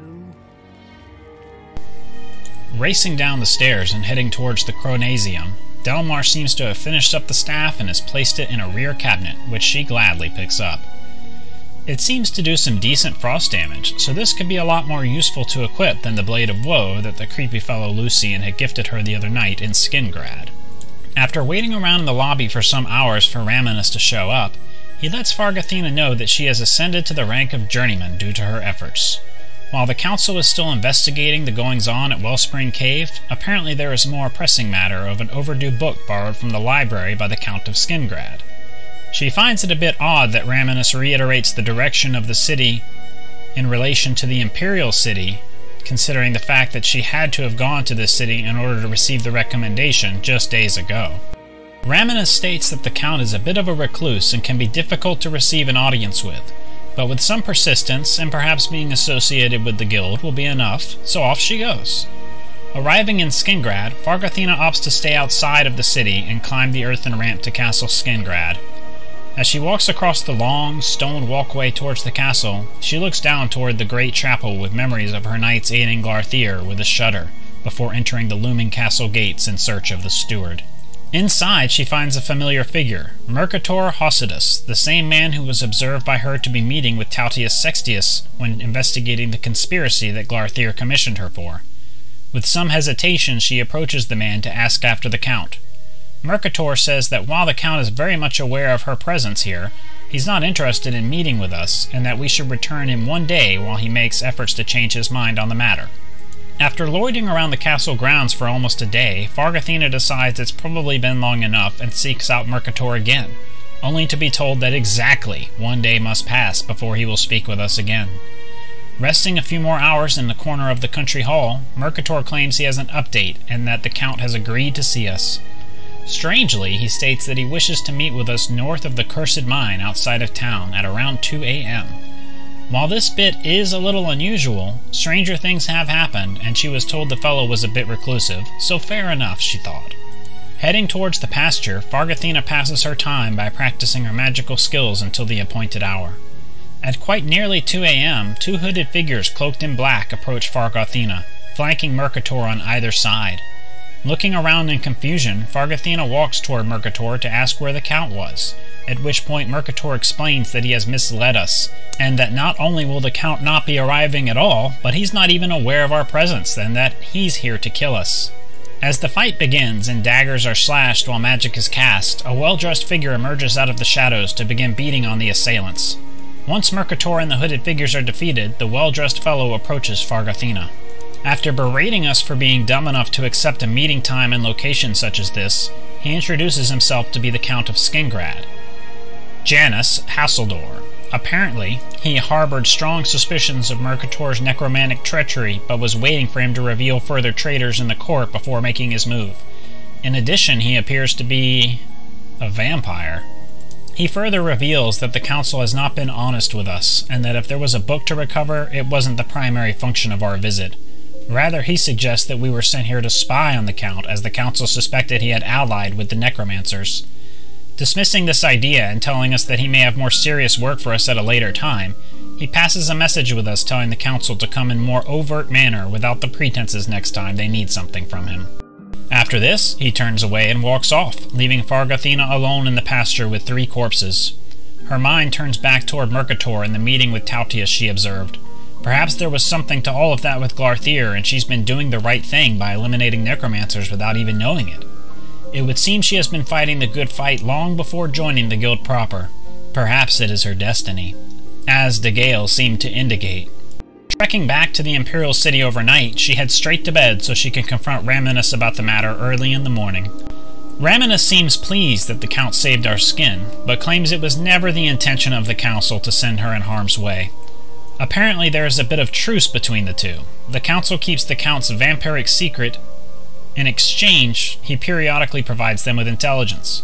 However, some of the recent edicts from the Council have strained this alliance, and the Council was concerned that the Count may have flipped on them, though that doesn't appear to have been the case. He claims that the Council will no longer keep matters from us, and most certainly will not send us into another situation like this. Interestingly, the Count doesn't seem to hesitate to dispatch necromancers, and even considered them enemies, so that couldn't be the edict that he has problems with, but that point is not further elaborated upon. Upon finishing that explanation, Raminus declares that our efforts have not gone unnoticed, and that we have attained the rank of Evoker, handing us a Spell Drinker amulet. After receiving the promotion, Raminus states that he has a new task for Fargothina, and that no necromancers are to be involved. Our new task, in an effort to get our mind off of the recent troubles, is to aid a mage by the name of Erlov Yerl, whom is overseeing an Ayleid excavation site at a location called Vatican to the east. Before speaking with Erlov, however, Fargothina decides to attempt to make use of the coveted spellcrafting services offered at the university. Spellcrafting is an amazing feature, and one that, to me, is a core identity of the Elder Scrolls as a series. This is one of the reasons I was so devastated with its removal from Skyrim. The basic concept is that any effect that you're familiar with, or have learned a spell regarding, is available for you to choose from. Once an effect is chosen, such as Restore Health, players can then choose multiple options to tailor the spell to their spellcasting needs. Range determines the target of the spell. In other words, is it a self, touch, or target spell? Touch and target further allows for another range variable to be adjusted for area of effect spells. Magnitude determines the power of the spell, and duration indicates how long it will last. So you could make a healing spell that recovers 20 health for 10 seconds, or whatever it is you'd like. The flexibility of this system was always engaging to me as opposed to relying on set spells available at a vendor. The player could tailor their spellbook to their needs at any given skill level. Without it, something like Skyrim seems very empty in comparison in regard to magical capabilities, and I dearly hope that this system makes a return for the Elder Scrolls 6. When speaking with Erlav, he explains that he hasn't been able to give the excavation site the full attention it deserves as of late due to obligations with the Council. The last he heard, there was some problem of sort blocking further excavation or progress, and we are to travel to the excavation site and meet the mage heading up the on-site activities, Cyrodiil, to retrieve an update or lend any aid that we can. After handing us a key to access the site, he tells us that it is apparently just south of Chaidenhall, so off we go. At first, it appears to just be a damp cave, but deeper within it turns to Ayleid ruins. Shortly after this transition, we run into Skyriil, who seems burnt out on the whole process. She explains that they have uncovered some sort of pillar that reacts to magic, even to the point of damaging casters attempting to unravel the secrets of it. She explains that her co-worker, Danelle, is downstairs and has remained by the pillar effectively day and night, and she suspects he's just going to get killed, and that we should ask him about anything he's learned. Upon finding Danelle deeper into the ruin, he reiterates much of what Skyriil has told us, but points out that there are inscriptions upon the wall, and that Skyriil has a book which could help us decipher the inscriptions. Heading back upstairs to Skyriil, she's happy to offer over the book. Danelle wants us to read aloud the inscriptions upon the wall and ask him for translation from the book, at which point we determine that the 4 messages on the wall are Fire, Frost, Fortify Magicka, and Diminish Magicka. Casting fire upon the pillar yields some motion, so Fargothina tinkers with the 4 spells in different sequences for a short while, before revealing the secret of the pillar with the correct casting order. Considering that these mages had everything at their disposal to solve this mystery, yet failed to do so for who knows how long, Fargothina doesn't think they should be the ones sent on any further excavations.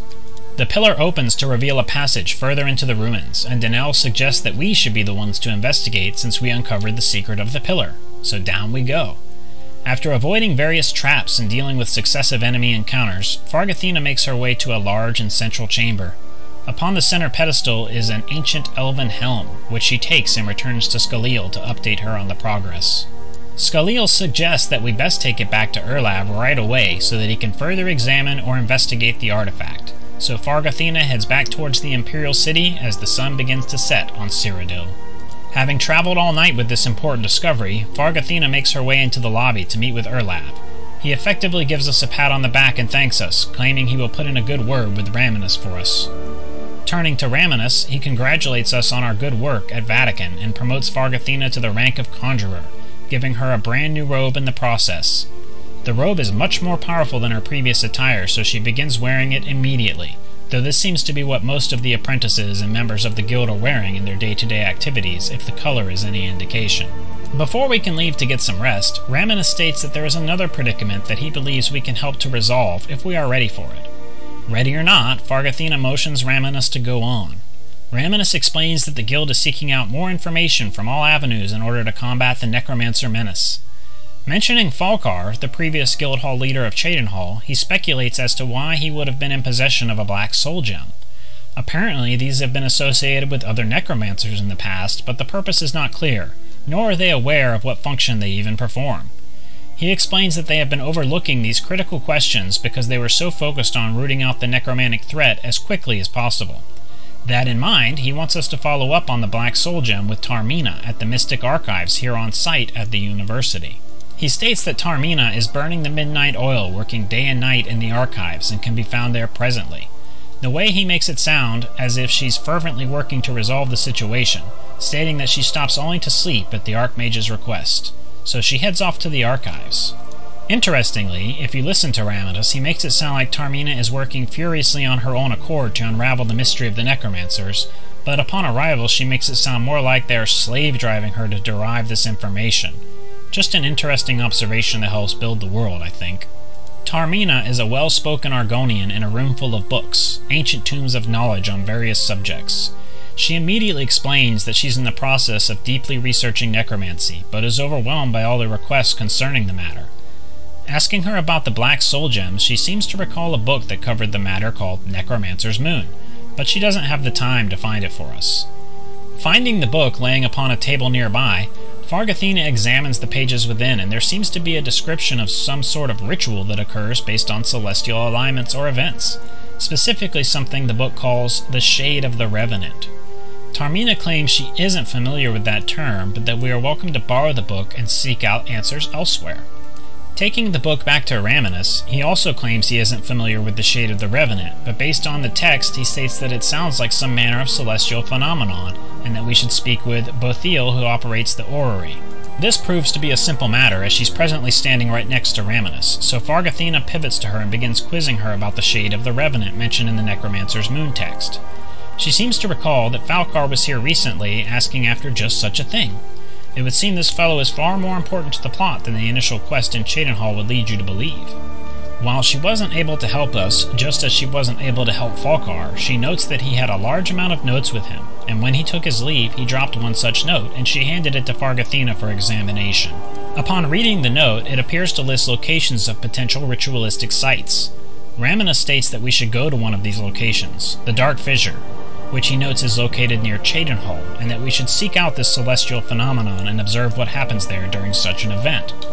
Heading to the outskirts of Cheydinhal and locating the site in question, there does appear to be some sort of altar set up on the mountainside. Setting up her camping supplies, Fargothina waits in a good position for a day or two to see if such a phenomenon occurs, and sure enough, around midnight, a pillar of light can be seen emanating from the heavens and targeting the pillar itself. Unsure what to make of this, she heads down to examine what's going on and is confronted by a black-robed figure. The figure shouts that she will not be able to stop them, and that the Order of the Black Worm will consume all in its path before attacking her. After subduing the attacker, Fargothina notices a handwritten note on the corpse and examines it. It appeared to be instructions pertaining to the ritual. Apparently the necromancers would place a grand soul gem into the altar and strike it with a soul trap spell, and this would transform the grand soul gem into a black soul gem. Casually glancing at the altar, Fargothina observed a grand soul gem already placed into the altar, so she decided to cast Soul Trap upon it. Surely enough, the grand soul gem was transformed into a black soul gem. Slipping it into her pocket, she started to make her way back to the Imperial City under the cover of night.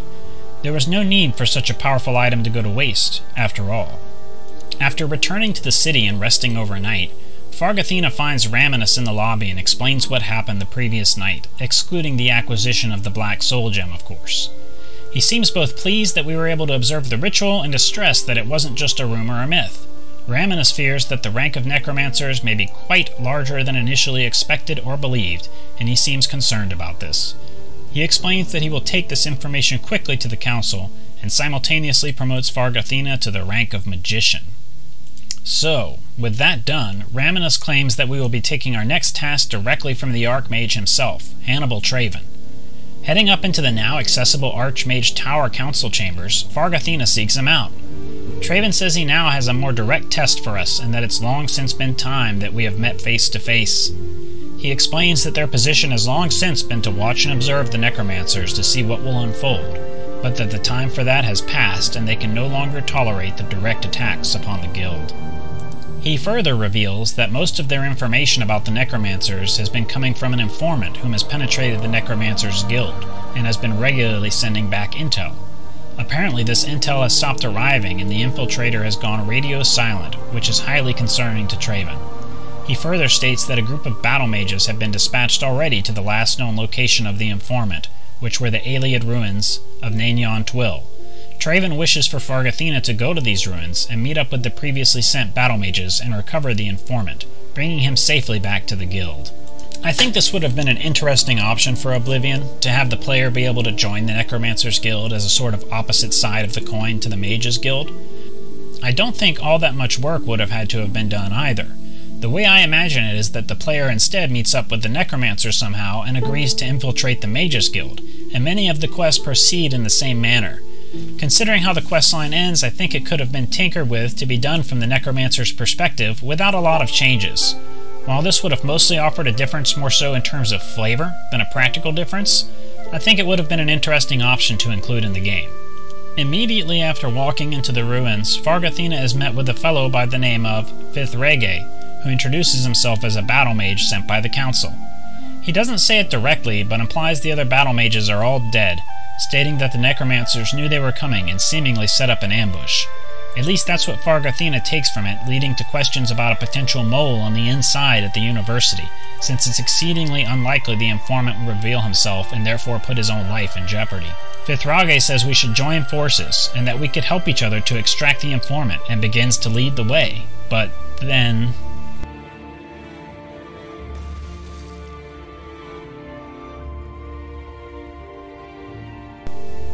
yeah. Smashes so hard that he doesn't even leave a corpse. So that's the end of Fithrage. Fargothina shakes her head and moves forward into the dungeon, encountering various sorts of undead and necromancers until she encounters a Mariette Riel. Mariette tells us that the informant is in no condition to be leaving, as he has been turned into a worm thrall now. She further reveals their group is known as the Order of the Black Worm, and claims we shall not be leaving either before attacking. After defeating her and several other necromancers hanging about, we discover the informant, Macanius, hidden in a concealed room, and indeed it does appear that he takes the form of the undead now. Being able to do nothing further for him, Fargothina takes her leave of the ruins and heads back toward the Arcane University to alert Traven of the results of her failed attempt to rescue the informant and aid the battle mages. Traven can tell from our face that the news isn't great. After explaining the present condition of the informant, Traven seems unnerved but doesn't have a whole lot to say to us about the matter, instead sending us to visit Raminus for a promotion. Downstairs, Raminus promotes us to the rank of Warlock and states that our role in the guild has become more essential and that now we can freely access the council chamber. Fargothina is a bit confused about this access because that's the upstairs room she had to access in order to get the previous mission from Traven, since he doesn't ever seem to leave from there. But she shrugs it off and heads back upstairs to see if Traven has any new task for us to investigate. Traven states that they have received a missive from the Count of Skingrad for Fargothina personally to visit. While Traven seems confused about the very specific request, Fargothina isn't surprised due to her previous run-in with the Count. Traven states that he has information pertinent to the guild and he wants us to go immediately to retrieve said information. So off Fargothina goes towards Skingrad with haste. Upon arriving in Skingrad and meeting with the Count, he explains that he specifically requested Fargothina because he believes she can be trusted. However, he has a small nuisance, as he calls it, that he would like us to take care of before he's willing to provide the information. Apparently, a nest of vampires has taken up residence right outside the Skingrad city limits in a nearby location called Bloodcrust Cavern. Even worse, a group of vampire hunters have shown up in Skingrad. This presents a twofold problem for the Count. Firstly, he doesn't want the rogue vampires feeding on his citizens. That's his turf, after all. And secondly, he doesn't want the vampire hunters to get any wild ideas and begin to suspect his condition. Fargothina's job? Well, he wants us not only to eliminate the vampires, but also the vampire hunters, and further, to do so discreetly. He doesn't care how it's handled, just that it is. Though he does warn that if it's done too overtly, the guards would become involved, and he wouldn't be able to stay their interest as he doesn't want to be involved in this at all. This in mind, Fargothina has an idea. She heads to Skingrad and begins asking after these alleged vampire hunters, and one lead takes her to the Orc-run Two Sisters Lodge. After speaking with the innkeeper there, she lets on that they are staying here and often visit for the evening before heading to bed later on in the night. Knowledge in hand, Fargothina loiters in the inn for a while waiting for their arrival, and sure enough, they show up in the evening. Approaching them, she is directed towards their leader, Eridor. After speaking briefly to Eridor, she lets on that she heard the vampires are residing nearby in Bloodcrust Cave, at which point Eridor states that they will most certainly be headed that way sooner than later to eradicate this menace. Hoping for a bit of a two birds, one stone situation, Fargothina rests up and then makes her way to the cave.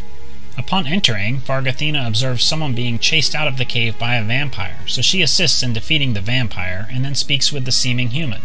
He states that he's just doing his job and that we should speak to Eridor, which confirms he's with the vampire hunting group. Seeing that he's alone means this is an opportunity, and Fargothina quickly dispatches the lone hunter and makes her way back into the cave. After entering, she realizes that the shapes at the base of the cave are bodies, and upon further investigation, it seems to be the entire group of vampire hunters. Unfortunately, they didn't seem to be very good at their job, since they didn't make it past the first room without being completely slaughtered, which is unfortunate, as she was hoping they would have taken out more of the vampires. Proceeding through the cave, Fargothina systematically kills the remaining vampires and heads back to meet the Count to let him know his task is complete. Being pleased with our work, he sees fit to relay the message. It turns out the message that the Count has for the guild is quite simple. Mannimarco has returned to Cyrodiil, and the necromancers are heeding his call. Apparently he has established himself somewhere in northern Cyrodiil, but between that and his return is all the Count knows. We are to take this message back with great haste to Traven. While the name Mannimarco does not ring any bells for Fargothina in particular, he was featured in the previous Elder Scrolls game, Daggerfall, and is a returning character in this case. As Fargothina returns to the Arcane University, the weather is gloomy and the rain pours down as if to represent the nature of the news she bears for Traven. He seems concerned about the news but doesn't elaborate too much on the consequences of the information, but says that he needs to consult with the council to determine how to proceed with the situation, and doesn't have any more work for us at the moment. So Fargothina takes the time to get some rest and contemplate the recent events. Making her way through the campus with her hands shielding her from the torrential downpour, Fargothina heads toward the Mage's quarters to get some shut-eye. After resting up for a while and tinkering some with the item enchanter, Fargothina decides it has probably been long enough and heads back to meet with Archmage Traven.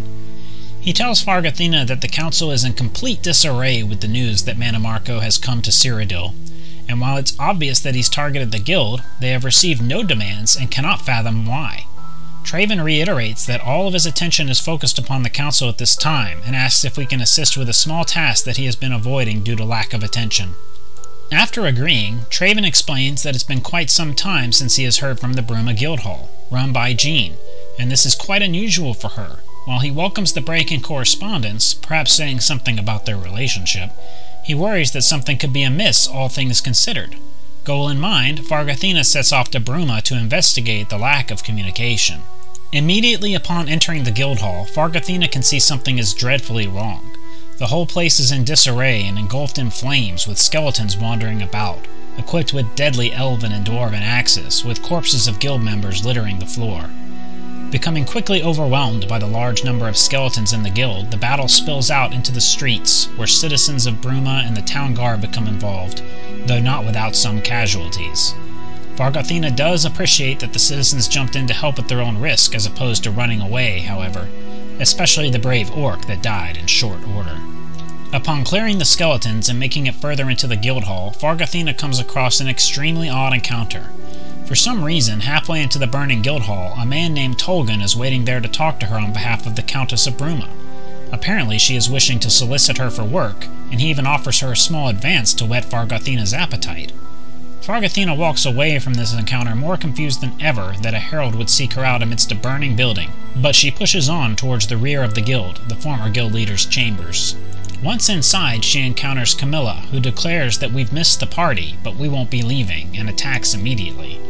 After defeating the opponent, our old friend Jaskar appears out of nowhere and relays the story of what happened. Apparently the King of Worms himself appeared and slayed each member of the guild save Jaskar, whom was quick enough to hide with an invisibility spell. Though he also mentions the King of Worms verbally expressed a location that he'd be going to, the Echo Cave, while looking right at the location Jaskar was standing, as if he had wanted him to relay the message. After explaining what happened, Jaskar says he's getting out immediately for fear they may return, and heads toward the Arcane University, where he hopes he will be safe. Information in hand, Fargothina heads the same way to alert Archmage Traven of the deadly happenings in Bruma. Shockingly, Traven states that he's going to need a few days to digest this information, which seems counterintuitive to events which appear to be moving at light speed now. Perhaps if he hadn't taken a couple of days after the events of the Ayleid ruins, things wouldn't be in such bad shape presently, but Fargothina has little power over the Archmage and accepts his command to stand down for the moment. Heading back downstairs, she sees Jaskar as she goes to meet with Raminus and receive yet another advancement in rank. Raminus offers her a new multi-element spell and promotes her to the rank of Wizard. Left with little to do immediately, Fargothina heads back to the Mage's quarters to rest and reflect upon the recent and tragic events, thoughts whirling through her mind incessantly, seeming to impact her very dreams. You dream of someone sleeping peacefully in his bed, when a shadowy, gaunt figure silently enters the room. Approaching the bed, the figure leans down and sinks its fangs into the sleeping person. After a few moments, the pale figure rises, blood dripping down her chin. As color flows back into the vampire's face, and her features fill out, you recognize the face as your own. You awake screaming. Waking up horrified, Fargothina shudders and considers this, hopefully to be nothing beyond a bad dream considering all of her recent run-ins with vampires, be it the Count or at the cave. Heading to the central lobby, Fargothina sought out Archmage Traven.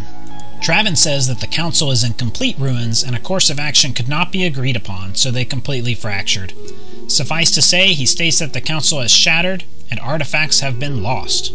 Apparently, 2 groups of mages have left the university.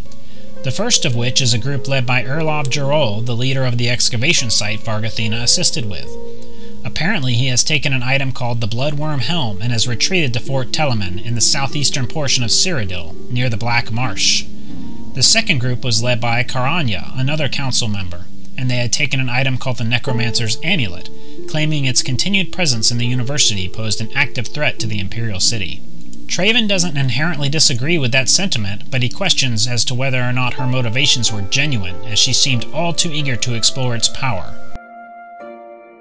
She has taken up occupancy in Fort Ontus in the northwestern region of Cyrodiil. Traven would like Fargothina to seek out and secure these two artifacts, and talk some sense into the council members, whom have gone rogue effectively.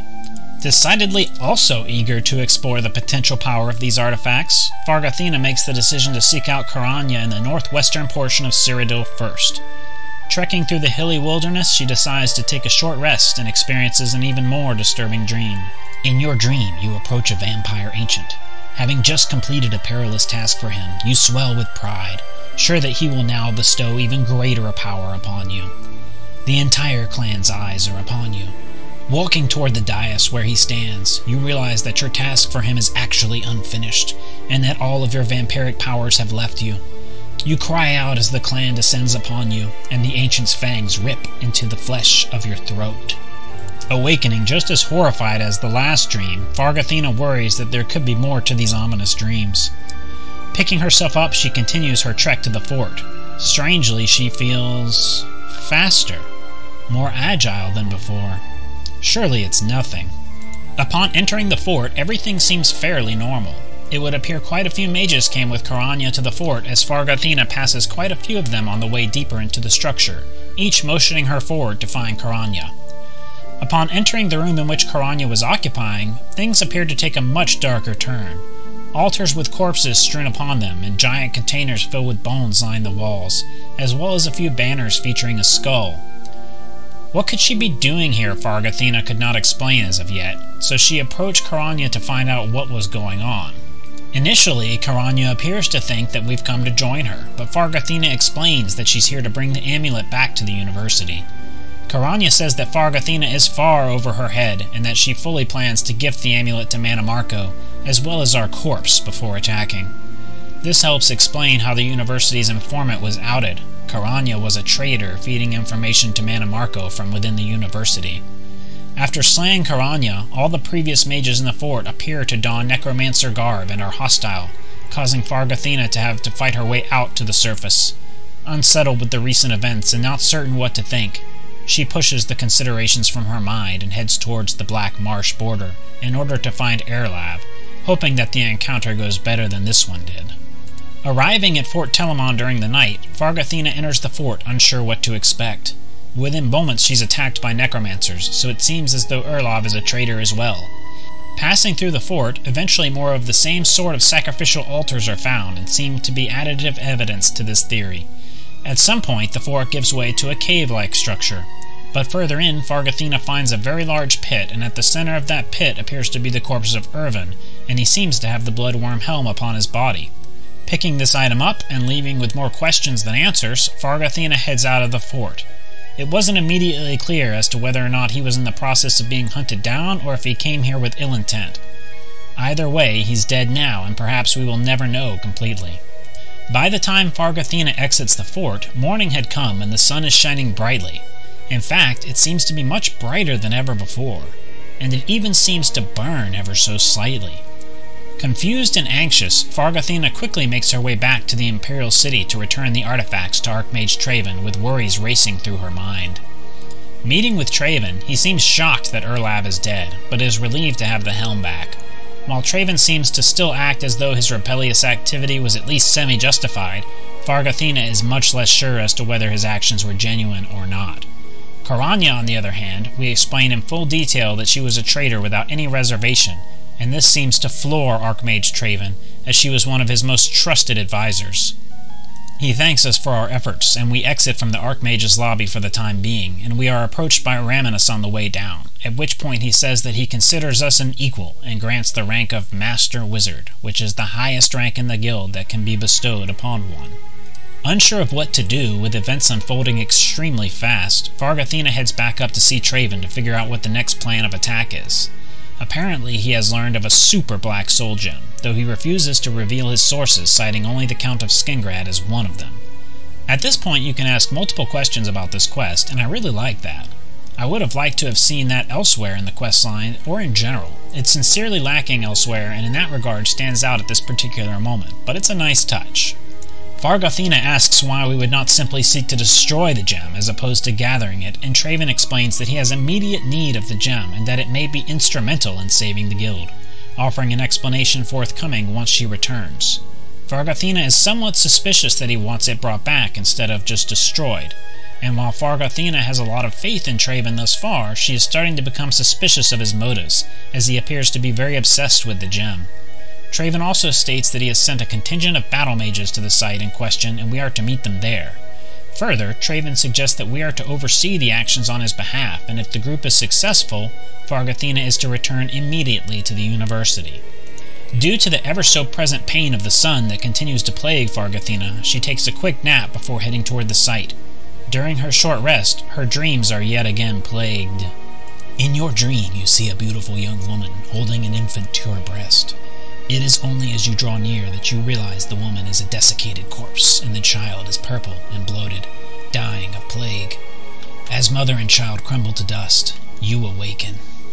Horrified by the nightmares that continue to plague her, she looks out the window and realizes night has fallen. It is time to head to the site without fear of the pestering sun.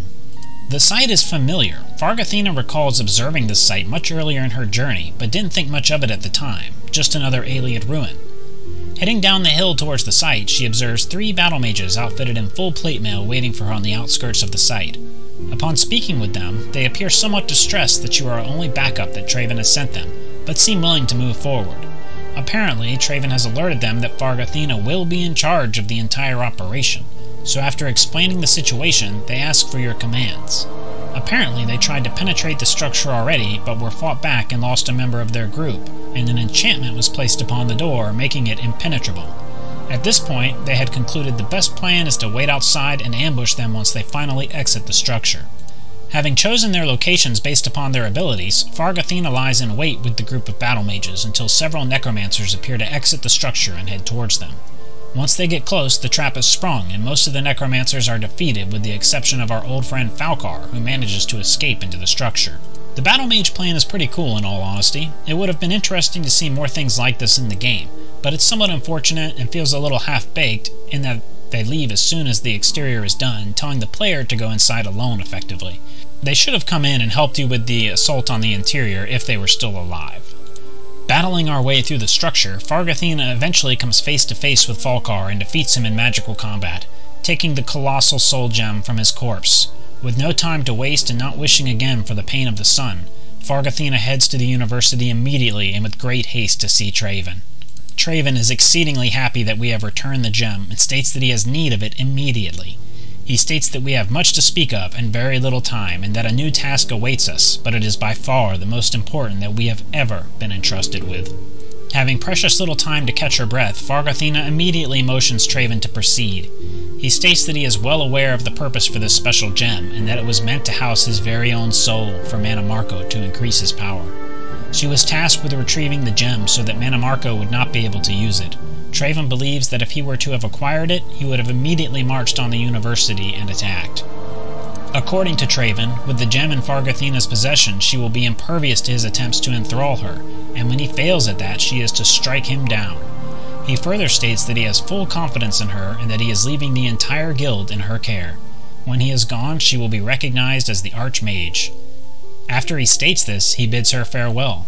Fargothina is floored at this latest revelation and the implications, but before she can think it over too much or ask further questions of Traven, staring shocked at the scene before her, Fargothina isn't sure what to make of it.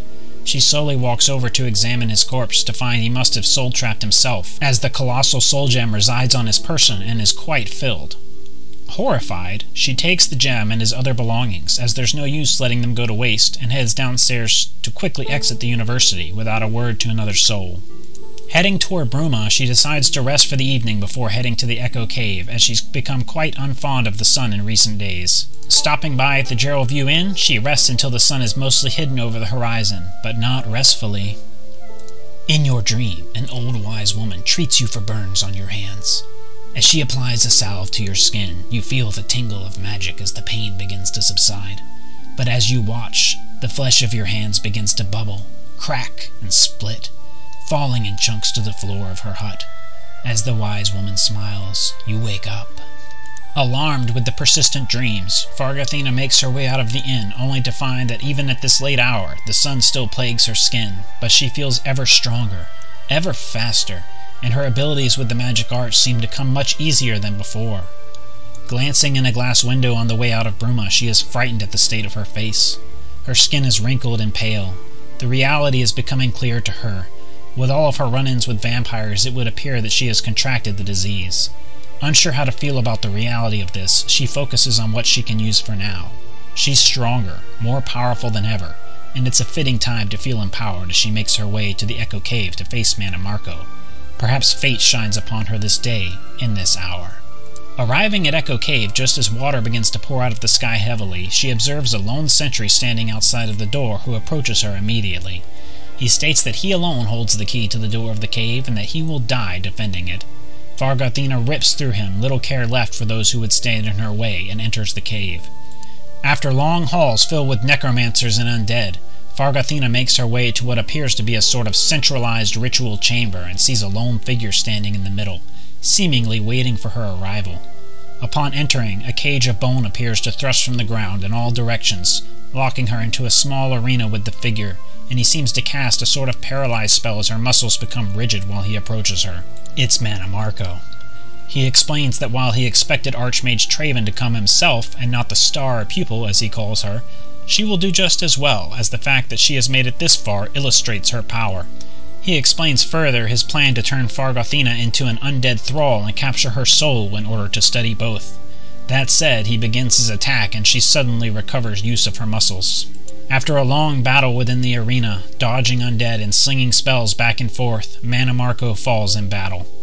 Fargothina stands above his corpse with a grim satisfaction, taking both his robes and his coveted staff of worms, which holds the power of reanimation within. Jumping into the nearby water, she swims out of the area, makes her way out of the cave, and heads back to the university to explain to everyone what has transpired. Raminus approaches Fargothina as soon as he sees her, and seems to be calling her the Archmage. Fargothina explains that Mana Marco has been defeated, and that the King of Worms is no more.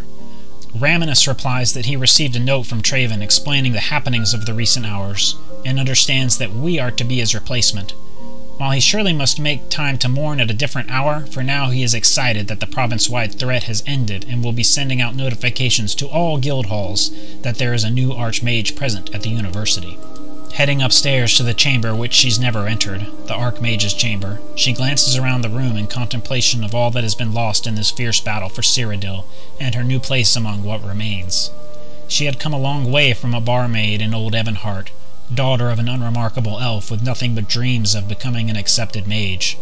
Now she was the Archmage. Indeed, a highly powerful and vampiric Archmage at that. Whether she would seek to cleanse herself of vampirism or not is a consideration for another day, as for now she felt she deserved some rest while matters settled down. Slumping into the bed that was now hers, she found her hand drawn to her pocket, only to find the very amulet she was given, what felt like so long ago. The Amulet of Kings. She stared at her pale image reflected strongly in the gigantic gem of ruby, and wondered what her future held.